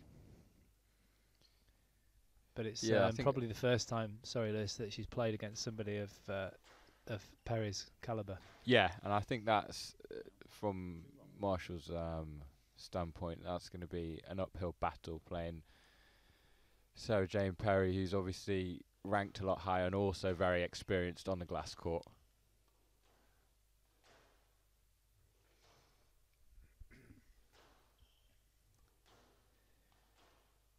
Marshall actually got to the final of the British Open in the 23s fairly recently, just a few weeks ago, losing out to Katie Maleth in 3.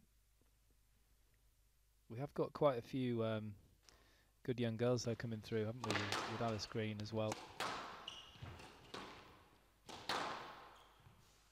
Yeah, definitely, which is great for England squash.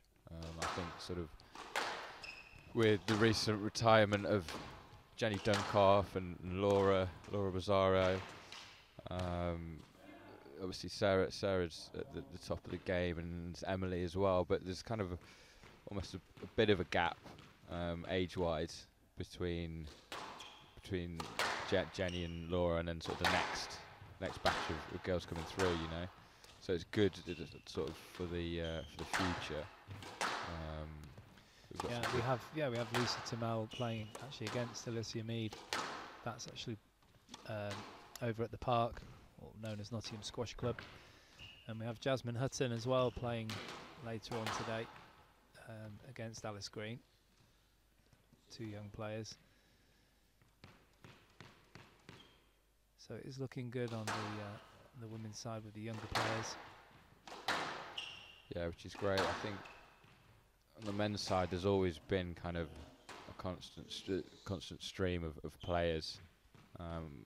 Not necessarily always right at the top of the game, but there's a lot. The men's nationals is always full of quality, right down to the qualifying events. You know, always good depth. Yeah, and it's good to see that's happening in the women's game as well now. Lost the ball.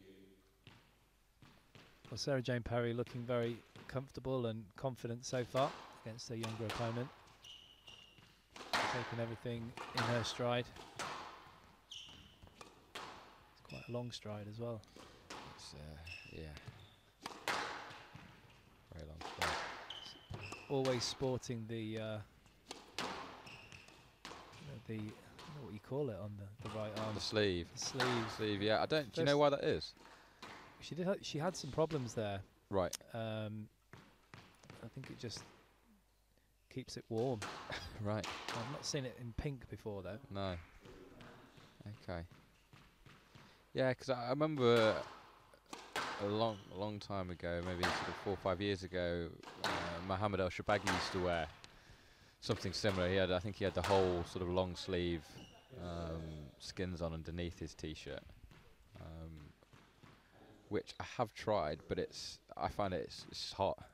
It's very hot. I think when you're playing, you wanna feel as cool and as free as possible. So Can't get any cooler than you, Luke. Wow. Yeah. Oh, what a shot! That was cool. So I see in the men's game as well. Like a lot of the guys now wearing the calf socks. Do you? No, I'm not an advocate of the calf socks. Calf socks. Not a thing for me. No. It's not big on the racquetball tour. No. Sorry, racquetball masters. Racquetball masters. Doesn't Tim Vale doesn't? I think Tim Vale wears them, doesn't he? Probably does. New slimline Tim Vale. But yeah, it's interesting. Sort of like it's obviously Nick Matthews. Sort of the back end of his career started wearing the calf socks. Gregory Gaultier uses them as well. Rami Ashur was using them before he retired. Yeah, but what have those guys achieved? Yeah, exactly. I'm going to start wearing calf socks thinking about it. You should. Yeah. So 6 game balls for Perry in this first. She's not disgraced herself here though, Marshall, has she? It's a nice finish. Coolly done from Perry. No, I mean I think she's been in the rallies. Definitely, it's not been a complete walk in the park for Sarah. So Sarah Jane Perry takes that first game 11-4 in just 6 minutes. She leads by 1 game to love.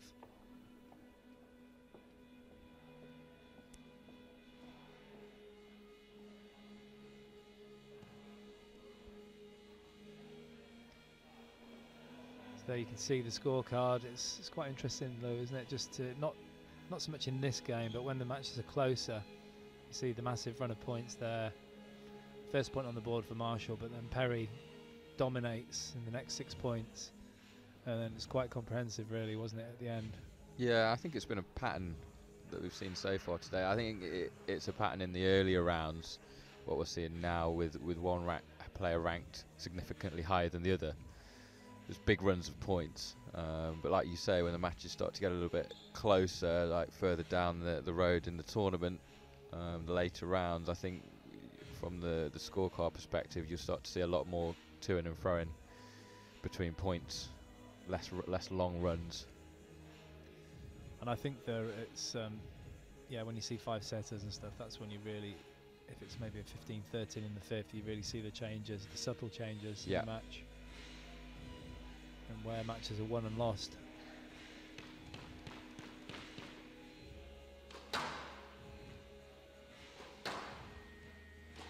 Did you used to watch a lot of your matches back when you were playing? Some of them, we started getting a few more kind of copies of and DVDs from England squash, sort of late 90s, and because obviously if you weren't on TV in the later rounds, then your match is lost. Yeah. So as they became more and more available, yeah, I'd watch them, particularly with obviously the coaches, and Yeah. try and analyse things, especially against some of my rivals like Jonathan Power, Peter Nicol, and try and find the weaknesses and where my weaknesses were. Did you used to watch a lot of your rivals, your opponents? Yeah, Yeah. absolutely, yeah. I remember speaking to Peter Nicol. Great finish. Not that long ago. No, it was a while ago now. But I remember him saying that he obviously used to watch like Power and those guys that is kind of immediate rivals. But he said that he didn't used to watch much squash in general, just because he was so focused on his own game. He didn't just kind of stick around and watch random squash matches in the early rounds, because he was just so focused on his game. So he said the only people that he used to watch were kind of players that he struggled with, which was only one or two players. Yeah, it's very true. Yeah, and I think you get like that. I think in my experience, I got like that. I was very, very keen when I first came onto the tour, and some of the older players used to take the mick out of me because I watched every single match, Yeah, had every single draw. Yeah. When I was, and I used to fill them in, with an actual pen. And I'd be watching all day long, and I think as you get older, that starts wearing off a little bit. Yeah. Concentrate on your own.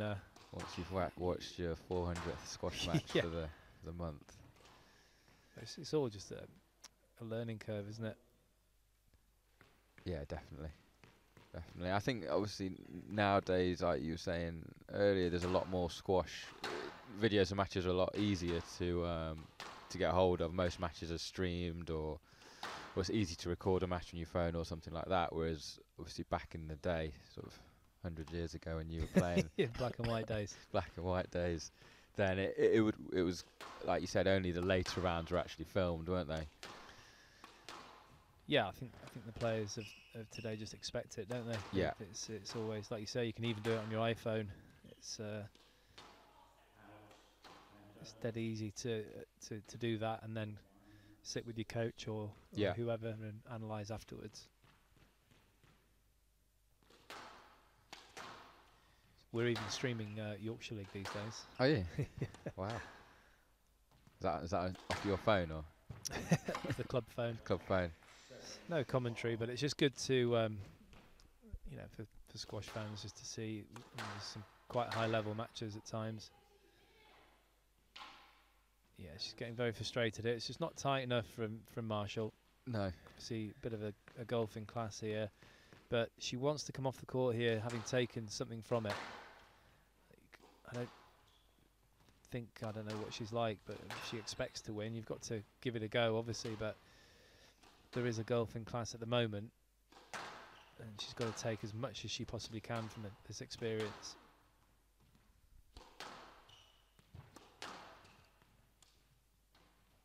Oh, wow. The strings were singing on that shot, Lou. Yeah, that was a great shot from there.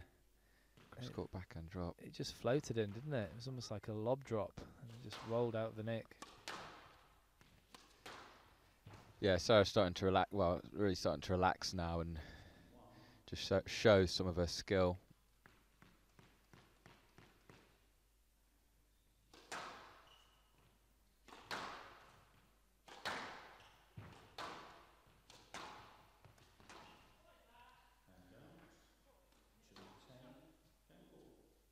Do you think Sarah will be trying to win every point here?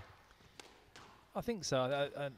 By all accounts, they know each other quite well because they train in they've got different coaches, but they train in the the same area of the country in the West Midlands, and Would she take the bagel? I don't know. She seems pretty ruthless to me most of the time, SJ, but maybe with this sort of golf in level, she wouldn't be that mean.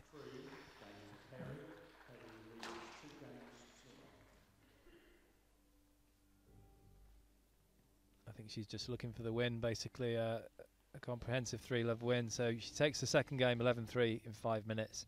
Sarah Jane Perry leads by 2 games to love.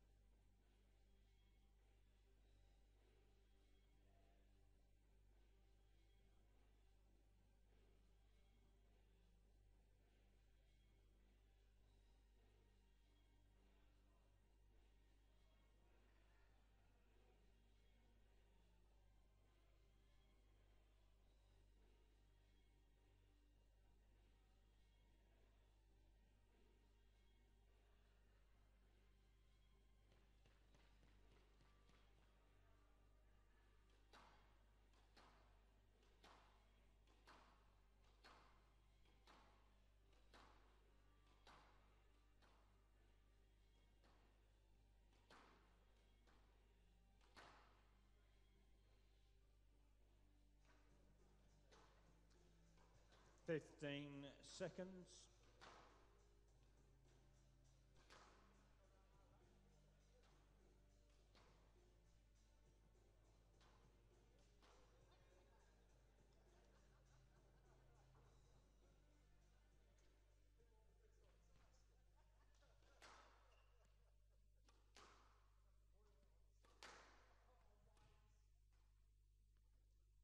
Perry leads 2 games to love.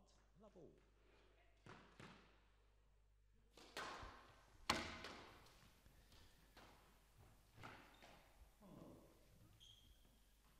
So it'd be nice to see Marshall pick up a few more points here in this third. She's obviously been well coached and decent technique, and she's had some success at junior level.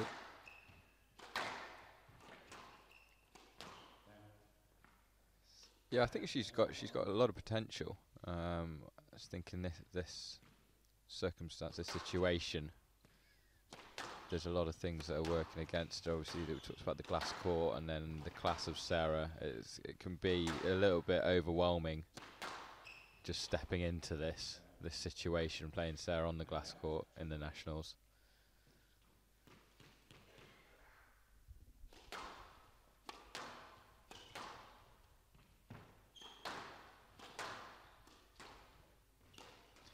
You need it though, don't you? You need these experiences. I think, Massively, yeah. As a junior or a young player coming through, there's no way you're gonna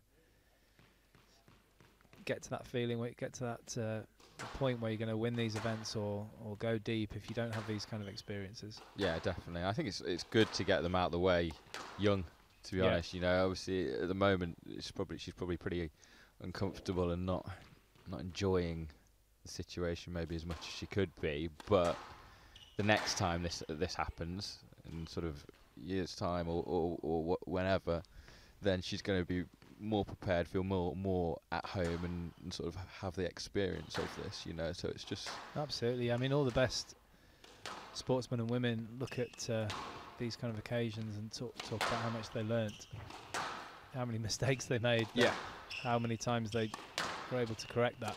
That's what the best players do. I'm sure SJ's been through that herself in the early days. It's made her the player that she is. Yeah, 100%. It's kind of how you respond to these situations, what you take away from it, and what you do between now and the next time you're in this situation.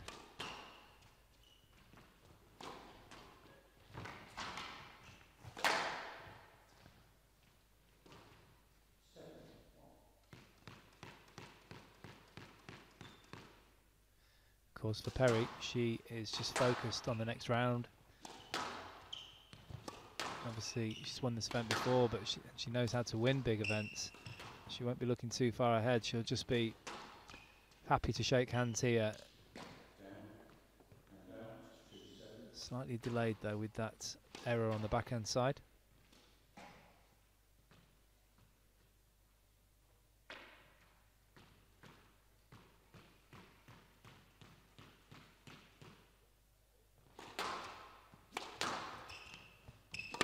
Did you have a set routine between rounds when you were playing, in terms of what you do after a match? And yeah, but it was different depending on whether I won or lost. I can imagine that. Yeah. Actually, not always, but yeah, I think it depends on. I mean, if you've had an easy first round, which is, you know, which is what this is looking like, then you could probably do a little bit more in between in terms of your practice and what you do in between. Sometimes you get one day off, sometimes you get two, depending on the event. But with 5 setters, obviously it's a whole different ball game. There's a lot of icing going on. Yeah. A lot of pain in between the rounds, never mind on the court. Yeah. But it's stuff that you have to go through in order to win an event. Yeah, I think it's interesting. Obviously, we talked earlier about Nick Matthew working with Declan James now, and I think Nick's one of those people in terms of his routines in between matches. He was very sort of meticulous, and like you say, almost did more work in between the matches in terms of the physio, the recovery, the icing, eating the right food, stretching, all of that was just as much work as he was putting in for the actual match, you know. Yeah, well, yeah, absolutely. And he's a real student of the game. But Sarah Jane Perry is a student of the game also, and she's a former champion. She's beaten her young opponent. She's given her the respect that she deserves, and I think that's good. You don't want to pander to them. You want to play the best you can, and she comes through 11-4, 11-3, 11-3 in just 20 minutes. Sarah Jane Perry through to round 2.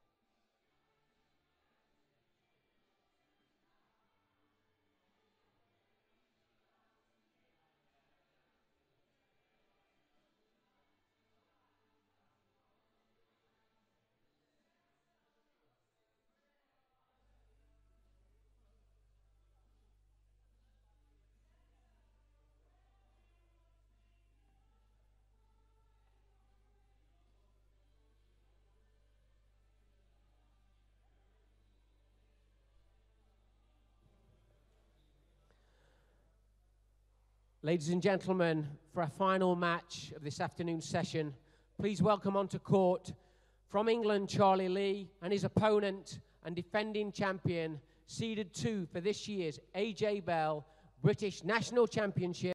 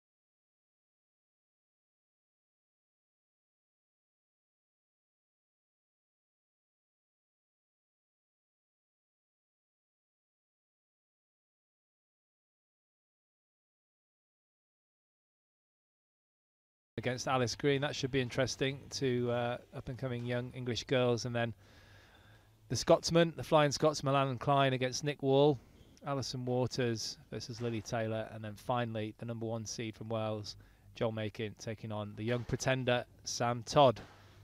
Well, I'm Simon Park, and joining me once again this year in the commentary box is Connor Sheen. Good afternoon, Connor. Afternoon, Parky. Good to be back.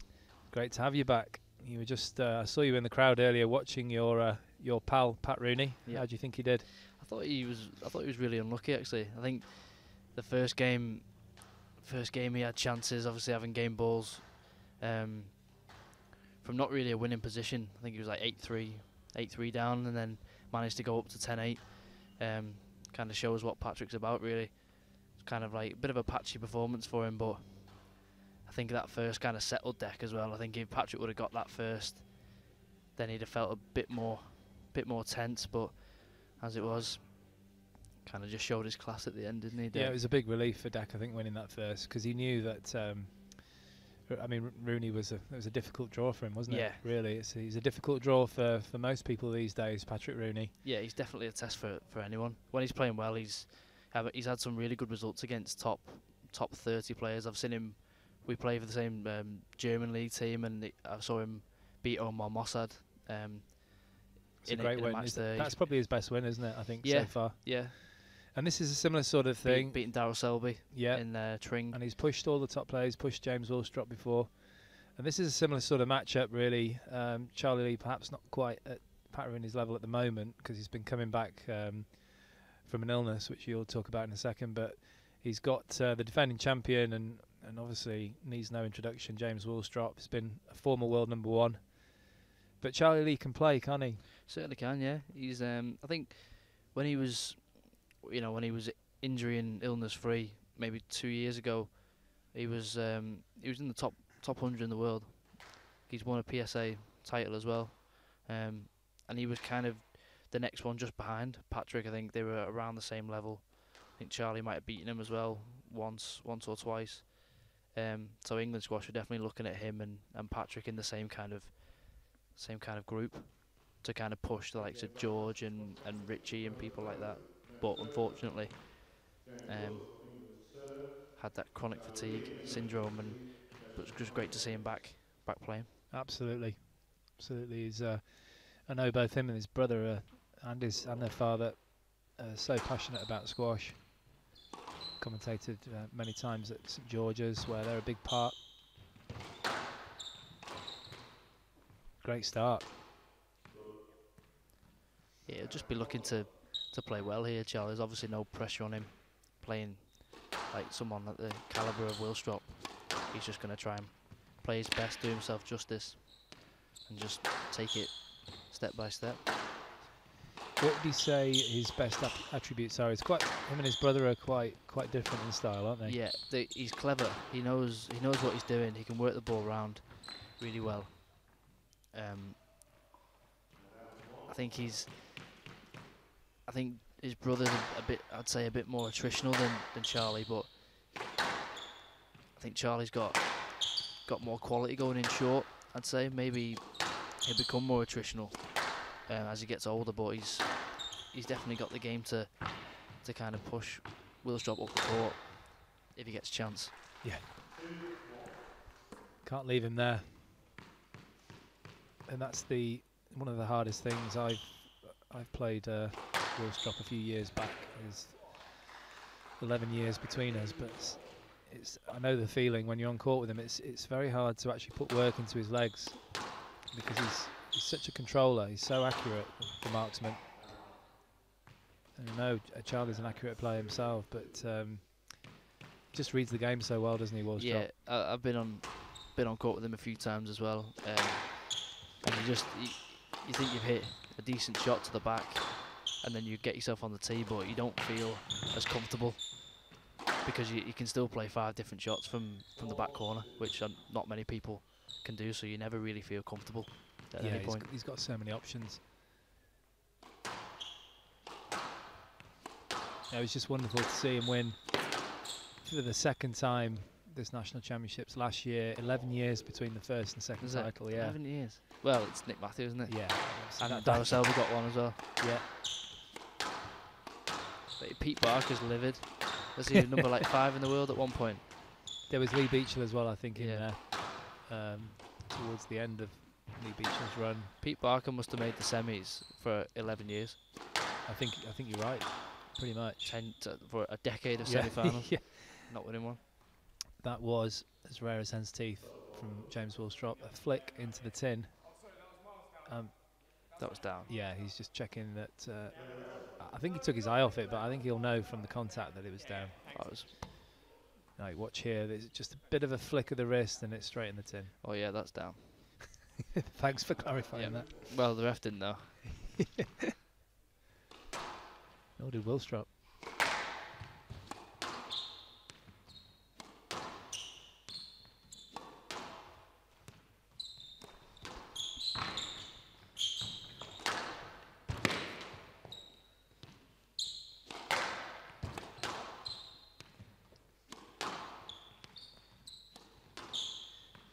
think Lee's capable of doing anything here? Taking a game, maybe? Snatching a game? I think a game might be optimistic. You just don't know with Charlie, because he's already had 3 matches.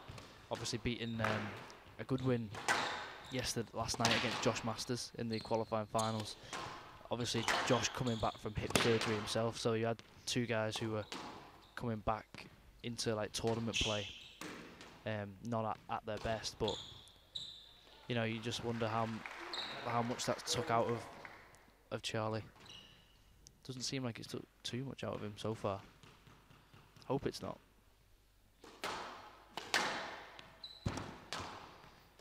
Well, he's had that horrible illness that you mentioned that afflicted Peter Marshall so badly, and you know, I'm assuming it's from overtraining. So it's something that I mean, it's not always the case, but in Peter Marshall's case, it was, and it's saddening, really, isn't it? Because it's a sport you love, and it's so brutal, and you put everything into it to follow your dreams, and then you're knocked out by this. It kind of makes it worse, because I think, you know, you mentioned his dad and his brother are also involved in squash, and it's like it's the whole family, isn't it? And then his dad's always doing stuff at the St George's, his club, and there's like, and his girlfriend Jazz is obviously playing. Of course, yeah, she's on later today. Yeah, so she's always, you know, you can't really get away from squash and or not watching in all that the time. family. No, and if you're not playing when you were top 100 in the world and just about to kind of attack the top 70, top 80, it's difficult, isn't it? Can't imagine he's had a good time of it over the past like year. I think he's been out for about 16 months, something like that. Hopefully. Yeah, that's horrible.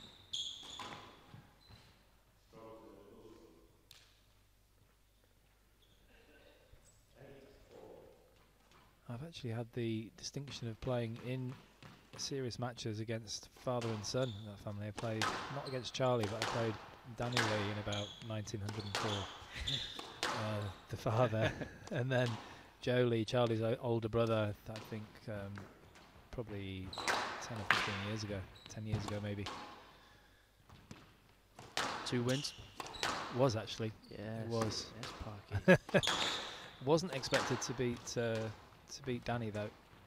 Oh, that's nice. At the time. That's a beautiful flick. Classic Holden flick. Yeah, classic Willstrop. Oh, there it is. It's a good song, that.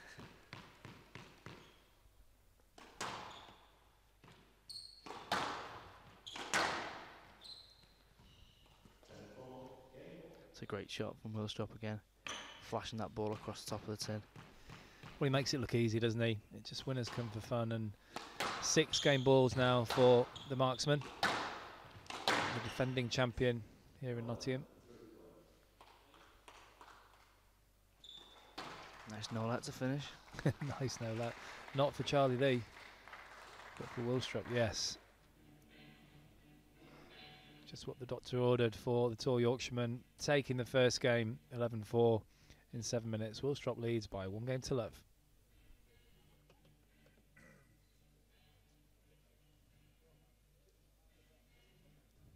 Yeah, pretty comfortable first game for Willstrop. Charlie not really finding his length on this court. He hasn't played on the glass court as yet, so that was a bit of a learning curve. Hopefully he'll come back a little bit more competitive in the second, but at the minute it's all Willstrop moving Charlie around the court. It's him who leads 1 game to love.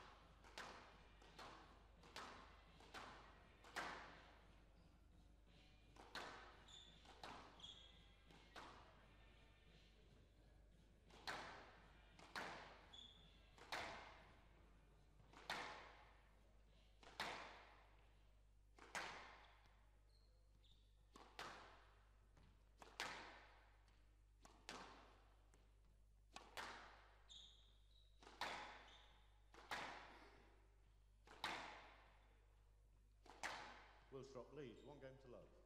Love all. I think we need to get this out of the way, Connor. You did actually play in this tournament, and I want to know how you got on. Yeah, I did. Played, won Tuesday, and then I lost to James Peach. You'll know. I do Peachy. know. Yeah. Play okay or not? Not a good performance. I played all right, but thing is with Peachy, just no one ever sees him, so you don't know how. Because he's in Bristol University, no one sees him. I thought you meant he's just like a hermit. Yeah, he stays in the wilderness.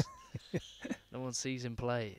No one really knows how he's playing, but he's all the way through juniors. He's quality. Classy player. He was up there, but then kind of didn't play as much as he went to university. Didn't choose the professional route. But when he's playing well, he's so difficult. He lost out to Ollie Pett last night, who plays Darryl at the park in the first round. But be an interesting match. Yeah, he looked good actually. Ollie Pett looked good last night. He used to be. I haven't seen him in a long time, but he used to be exceptional player. Talking of exceptional, what a winner that was. It was Willstrop light from Lee.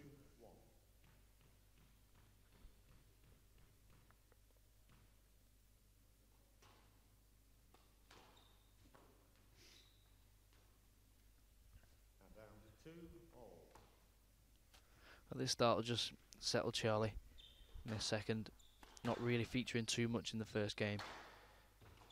But if he can just find his length at the start, he can try and move James around, because that's the way, isn't it, to kind of play him at pace and move him. Yeah, I think he needs to try and extend the rallies, not per se, not all the time, just for a while, like you say, to try and get into the match. He has got some skill of his own, as we've just seen, but I think just to try and extend the rallies at least into double figures more often than not in terms of shots. Then you can actually start working the physique of Willstrop a little bit.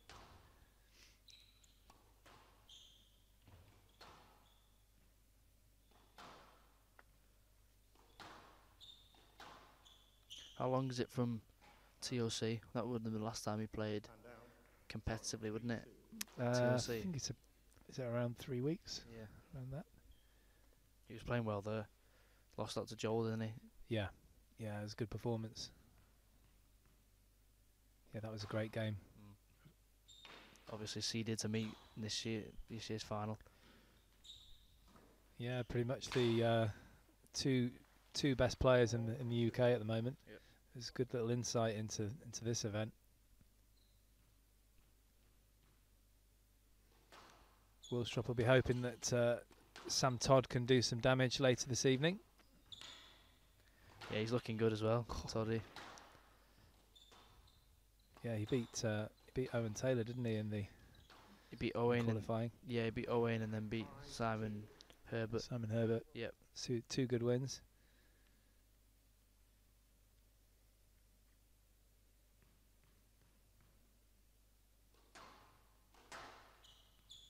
It's almost as big as Willstrop.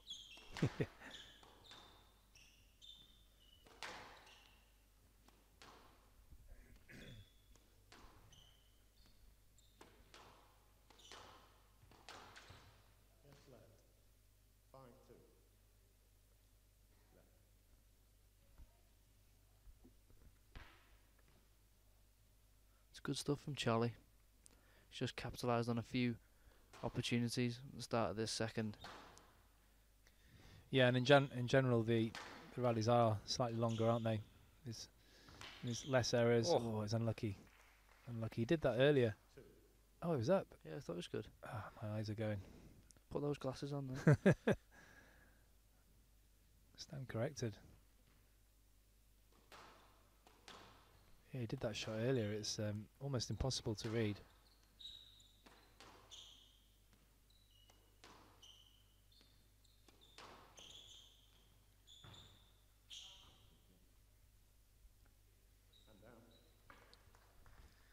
Starting to get a little bit hotter in here since you arrived, Connor. I'm not sure what it is. Happens quite a lot, that. Maybe the cologne you're wearing. Do you like it?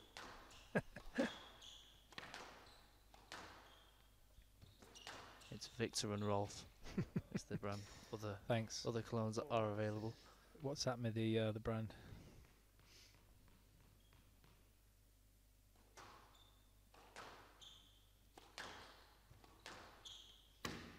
It's tight work from Lee again.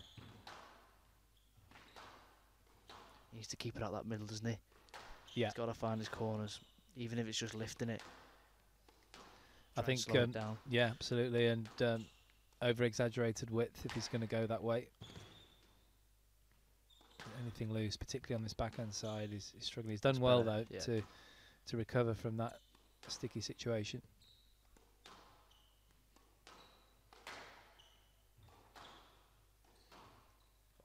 Oh, that's nice. It's great. That's It's just, nice. just enough hold, wasn't it? Anything slightly loose, and Willstrop either volleys it like he did on the backhand, or he just takes his time and holds it. It's absolute perfection. Weight of shot as well, though, wasn't it? Yeah.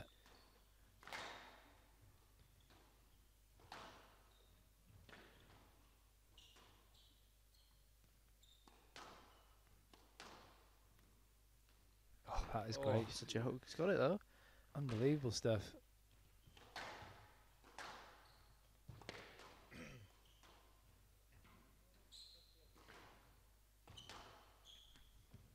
Strong volley there from Lee. Just makes you go forward, doesn't he, Willstrop? You Yeah. have to cover the Yeah. front corners because he's so good there, and then he's got that option of holding in and flicking long. And whatever he does is is quality. Yeah, it's brutal, isn't it? Like, 'cause you've got to get the other side of him. Yeah, you have to commit, don't you? Because if you don't push up, then you're not constantly telling yourself to push up. You're just not getting the short ball. And then when you do start to push up, he sends it deep. Just the different patterns of play that he's got are so damaging. Yes, lad. 7-6. Yeah, he's one of a kind, is James Willstrop. I can't see there being, once he's retired, another player like him, especially in this modern game. I mean, you've got obviously very skillful players like Gawad around on the circuit, but That's a different type, isn't it? he's a different type of player, and he just, I think he slows it down and varies it a lot more than anyone else. It's the pace control, isn't it? Yeah, and he controls it so well, and it'd be sad to when he's gone. It won't be. He's just a unique player, James Willstrop. 7-8. Trying to think who the next best kind of player is at taking people's movement away from them. Like, he's played Paul Call a few times on glass courts. Is where he's most effective against him, like Commonwealth Games, and he played him in TOC a couple of years ago. And he just When he plays well, yeah, I mean, against somebody like that, then he really he can really embarrass people at times. But I think it's probably Gawad in terms of changing the pace and mixing it up. And Diego. yeah, that's Diego does it a well. good call. It's a good call, especially someone so young as well. He could be taking the baton, as it were.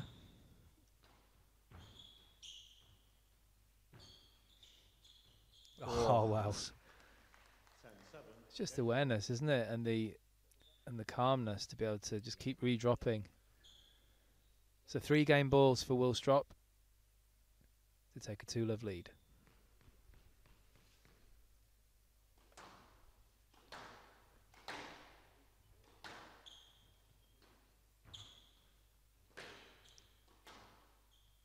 Plays that shot well, Charlie Lee, high up on the backhand.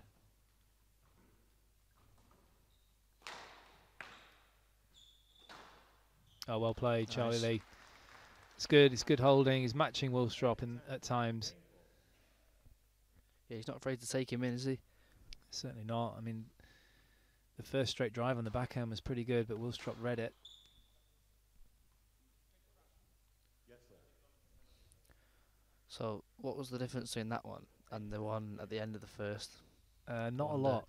Connor. Talking about Not a minimal lot. interference. Just saying. Yeah, just a slightly loose error there. He's still got the attacking mindset, which he's got to have. Just a little help there from David Campion getting out of the court. So James Willstrop takes the second game 11-8 in 11 minutes. He leads by 2 games to love.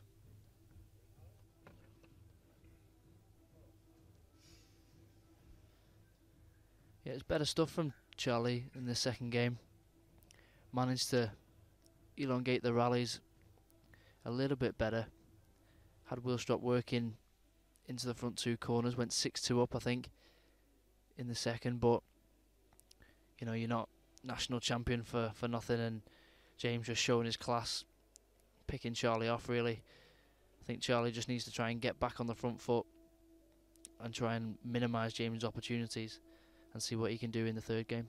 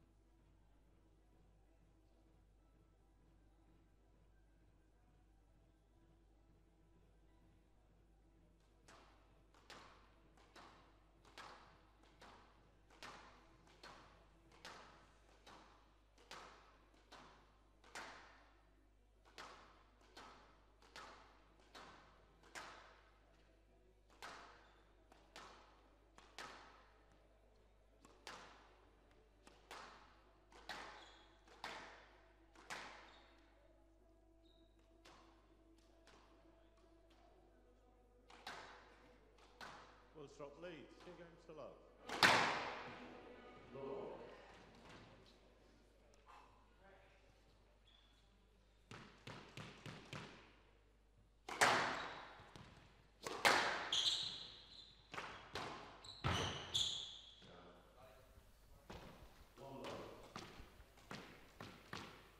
See, Charlie Lee's got the quite a lot of support from some of the youngsters on the circuit. Lewis Anderson, Nick Wall, you see that? Lucy Tamel, Josh Owen, the whole squad. and Jazz Hutton, his the his missus. girlfriend, should be playing later on. The missus be up against Alice Green at 5 o'clock on this court.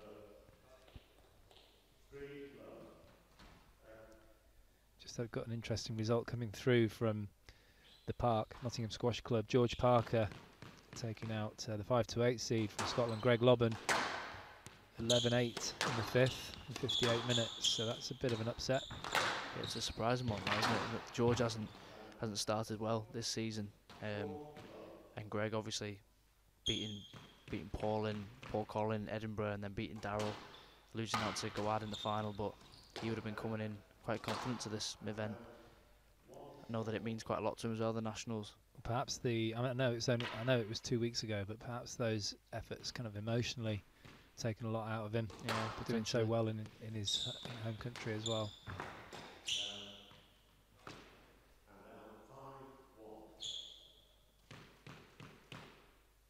So the worst kind of start really for Lee here. Willstrop motoring on.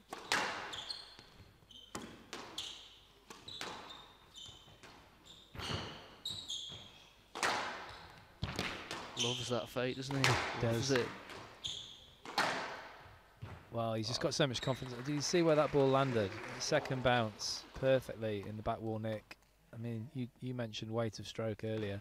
There's no one better than Willstrop when he's playing well. And he looks in fine form, the defending champion.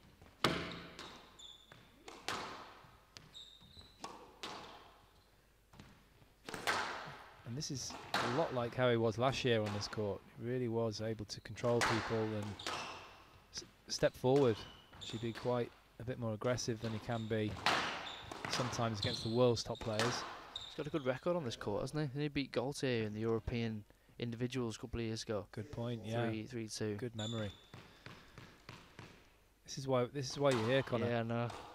And then obviously winning last year. Not sure if he's played PSL on this. I'm sure he will have. Could be undefeated on this court. I'll have to check that out.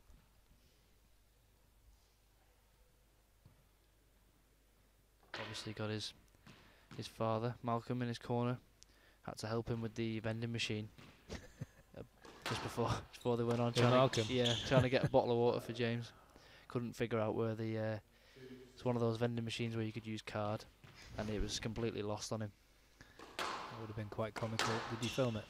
No, I didn't film it. Did get him a bottle of water though. It owes me £1.50. Never see that again.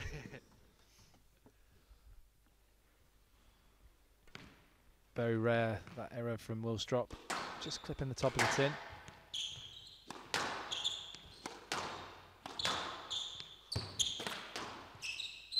Another thing about Willstrop is, much like Federer in tennis, you very, very rarely see him off balance. Even when he's making a mistake, he looks majestic. A majestic mistake. Wish I could say that about myself. He never often plays the wrong shot, does he? Every shot kind of seems to be the right shot. Yeah. And he just plays it different ways, whether he puts hold on it or gets on it early.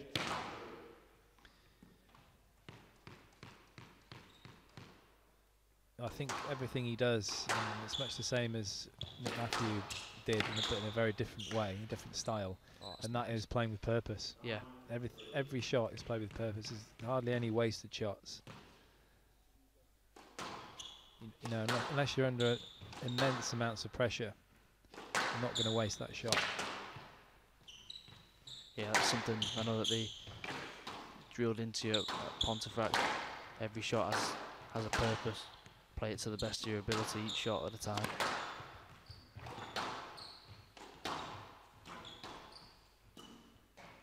Good squeeze.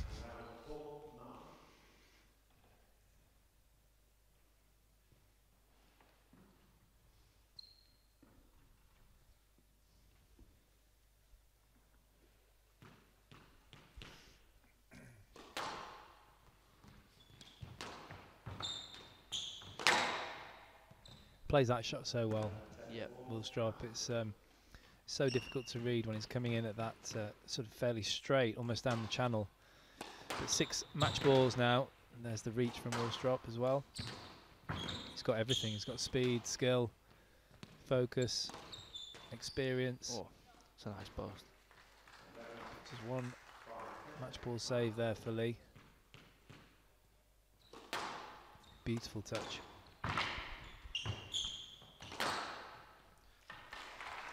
And that's it, the defending champion. Very, very clinical, impressive performance from the Yorkshireman. Taking out Charlie Lee, who played pretty well. He's got to be proud of himself there. He's playing against the marksman, who comes through 11-4, 11-8, 11-5, 3-love in 27 minutes.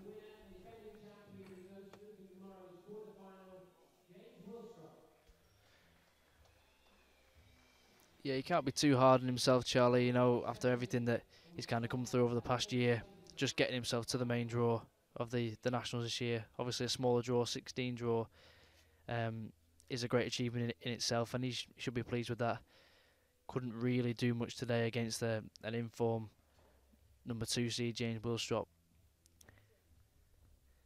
And it's Willstrop who moves forward to the quarterfinals in this AJ Bell National Championships. 3-love. So there we have the results.